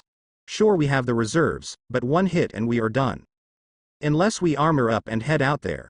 It may bring unwanted attention to boss, but can you really say it wouldn't be worth kill at least a few of them? They both started to hear the sound of electricity and saw a blue glow coming from the door. We better decide fast, they are cutting through the door. Bliss was now put on the spot and was about to say transform so they could leave through the cracks, but then the memories of that night flashed through his mind and ran through hand signs as fast as he could. Wind style. Hawk talons no jutsu. Bliss began spitting out daggers of wind piercing through the bodies in the door. The root nin that was cutting through the door was ripped to shreds as the other 5 dodged to safety. The door fell into the hall with what was left of the corpses that were stacked against it. Inside was dark and the only thing the root nins could see were 2 pairs of glowing eyes. Bliss and Rage ran forward with the every step sounding of metal against stone. The 5 root nins drew their blades and prepared to attack, charging them with lightning. As the 2 stepped into the light of the hallway, 2 moved to strike them down. Blades clashed against their armor. To the root nin's shock, the blades broke against the metallic skin of Rage. Bliss threw kunais, seemingly piercing their skull, but they switched with some limbs. The 2 appeared behind them. Rage charged at the 3 in front of him while Bliss attacked the 2 behind. The 3 nins' blades began to glow a brownish color, bringing them down on Rage. This time the blades didn't shatter, but they still were unable to cut through his armor. Rage gripped the neck of one of the nin hard. He tried to grab one of the others as well, but they retreated a second after contact. A small sizzling sound was heard and felt by the root shinobi in his grasp as his throat felt like it was on fire. The other pulled out kunai. They glowed 3 times brighter than the blades did. They're pouring their chakra into those things. The kunai came flying, looking as if they were lightning bolts. Rage moved the nin to be his human shield, placing his free hand on the root shinobi's chest, channeling chakra to his chest. They struck the body, but didn't go all the way through. The nin tried to scream as his body caught fire from the electricity. Rage threw the body towards the 2 and they tried to cut the corpse, but the blade became stuck against the armored chest. Rage ran though hand signs, wind style. Air bullet no jutsu. A blast of air escaped Rage's mouth, and as soon as it made contact with the burning corpse there was an explosion of fire, causing the hall to collapse. Took you long enough, Rage. And you did better? Rage looked at the 2 Bliss faced to see that they were cut into pieces. If Rage had to guess, Bliss cut off their legs first, then the arms starting with the fingers, and finally cut open their ribcages. You're sick, you know that, right? I find no joy in what I did, and you and I both know they deserved it. Bliss knew he made his point. Now let's find the iron clone. The 2 ran through the halls as fast as they could until they got to the proverbial fork in the road. The puppet went left, so we go right, right? Rage, there is a lot of blood, or are you just oblivious to it? Rage began to see that there was blood, like something was dragged through here. To make Bliss point, a roar was heard along with the sound of something collapsing. We go right, but something vicious came from the left. Be prepared to fight. They came upon signs of a struggle and a gaping hole in the floor. Whatever happened, something fell through. Roars were heard and a primal yell replied. Yami is down there, I know his battle cry anywhere. You go, there's a door right over there. Who cares, Yami is this way. The door is bent outward, there is fresh blood, and a body. We also have to make sure this mission is a success. It will be something to keep Naruto-sama from seeing a Yamanaka for a psych evaluation on the fact there will be a gap in his memory. Go on without me, I will catch up. Bliss leapt over the hole and quickly entered, seeing 3 bodies littered with stab wounds inside, bone spears in 2 of them along with a bloody blanket. Yami definitely took over. Who could have pissed him off? Grabbing the blanket, Bliss prepared himself to see Mizuki. Minutes ago the iron clone charged quickly, stabbing the first in the spine. Hands blurred as it continued to stab violently as the man screamed in pain. The second pulled out a kunai, leaping across the room to kill the clone. Behind, bone spears extended from its back, piercing the man, and shredding its shirt as the clone continued to stab the now dead shinobi. After the excessive stabbing, the clone finally let the man drop and broke off the bone spears. Making its way to the covered body, seeing tubes carrying fluids to and from it. The clone gained back some clarity and was staring at the covered body, its hand lifting the sheet to reveal a barely conscious Mizuki. Looks like he has been tortured. Where is his medical chart? Finding the chart was easy enough, but trying to make heads or tails of what any of it meant. Naruto didn't know much about medicine. He could be a passable field medic, barely, but hospitals were completely foreign to him and by extension his clones. The clone placed it in its chest seal. Gigi can get it to someone. Now, what do I do with this traitor? Kill? I should kill him for what he tried to do, but he could give Gigi some valuable info. Kill him, he tried to kill Iruka and Boss, but... Fucking kill him. The clone's eyes went completely black, letting the blanket fall back onto Mizuki. The bones extended from its palms again and the clone began stabbing the barely conscious man to death. As the clone was ending the traitor's life, a doctor moved from the shadows to a cage. Hitting a switch, the cage opened, attacked the intruder. A hairy beast lunged out. The clone turned to the beast as it was tackled. The beast snapped and made a sickening noise like it was trying to growl or bark. The clone easily tossed the beast off, getting a good look. Anyway, the clone looked at it. The beast was a werewolf, fairly large, but weaker than it looked. Its right leg was limping as it circled. There were patches of red on its cheeks and a large red patch on its chest. Wolf-like, red marks on its cheeks, large red mark on its chest, and it has a wounded right leg. Could this creature be Kuzan? Kill them both. Black chakra began flowing off the clone and bloodlust was filling the room, causing the beast to whimper and the doctor to freeze where he was. The clone launched bones spears, pinning the doctor to the wall, and tackled the monster through the door, lifting the beast and slamming its body on the ground multiple times, weakening the floor and turning the monster into a bloody mess. Dropping the lifeless mass with its blood covered the floor. A roar gained the clone's attention as a larger beast with a scarred face came barreling down on the clone. Behind the beast was a slightly smaller similar creature dragging two bloody corpses. The clone was standing its ground on the weakened floor. When the set its massive foot on the floor section, it gave way.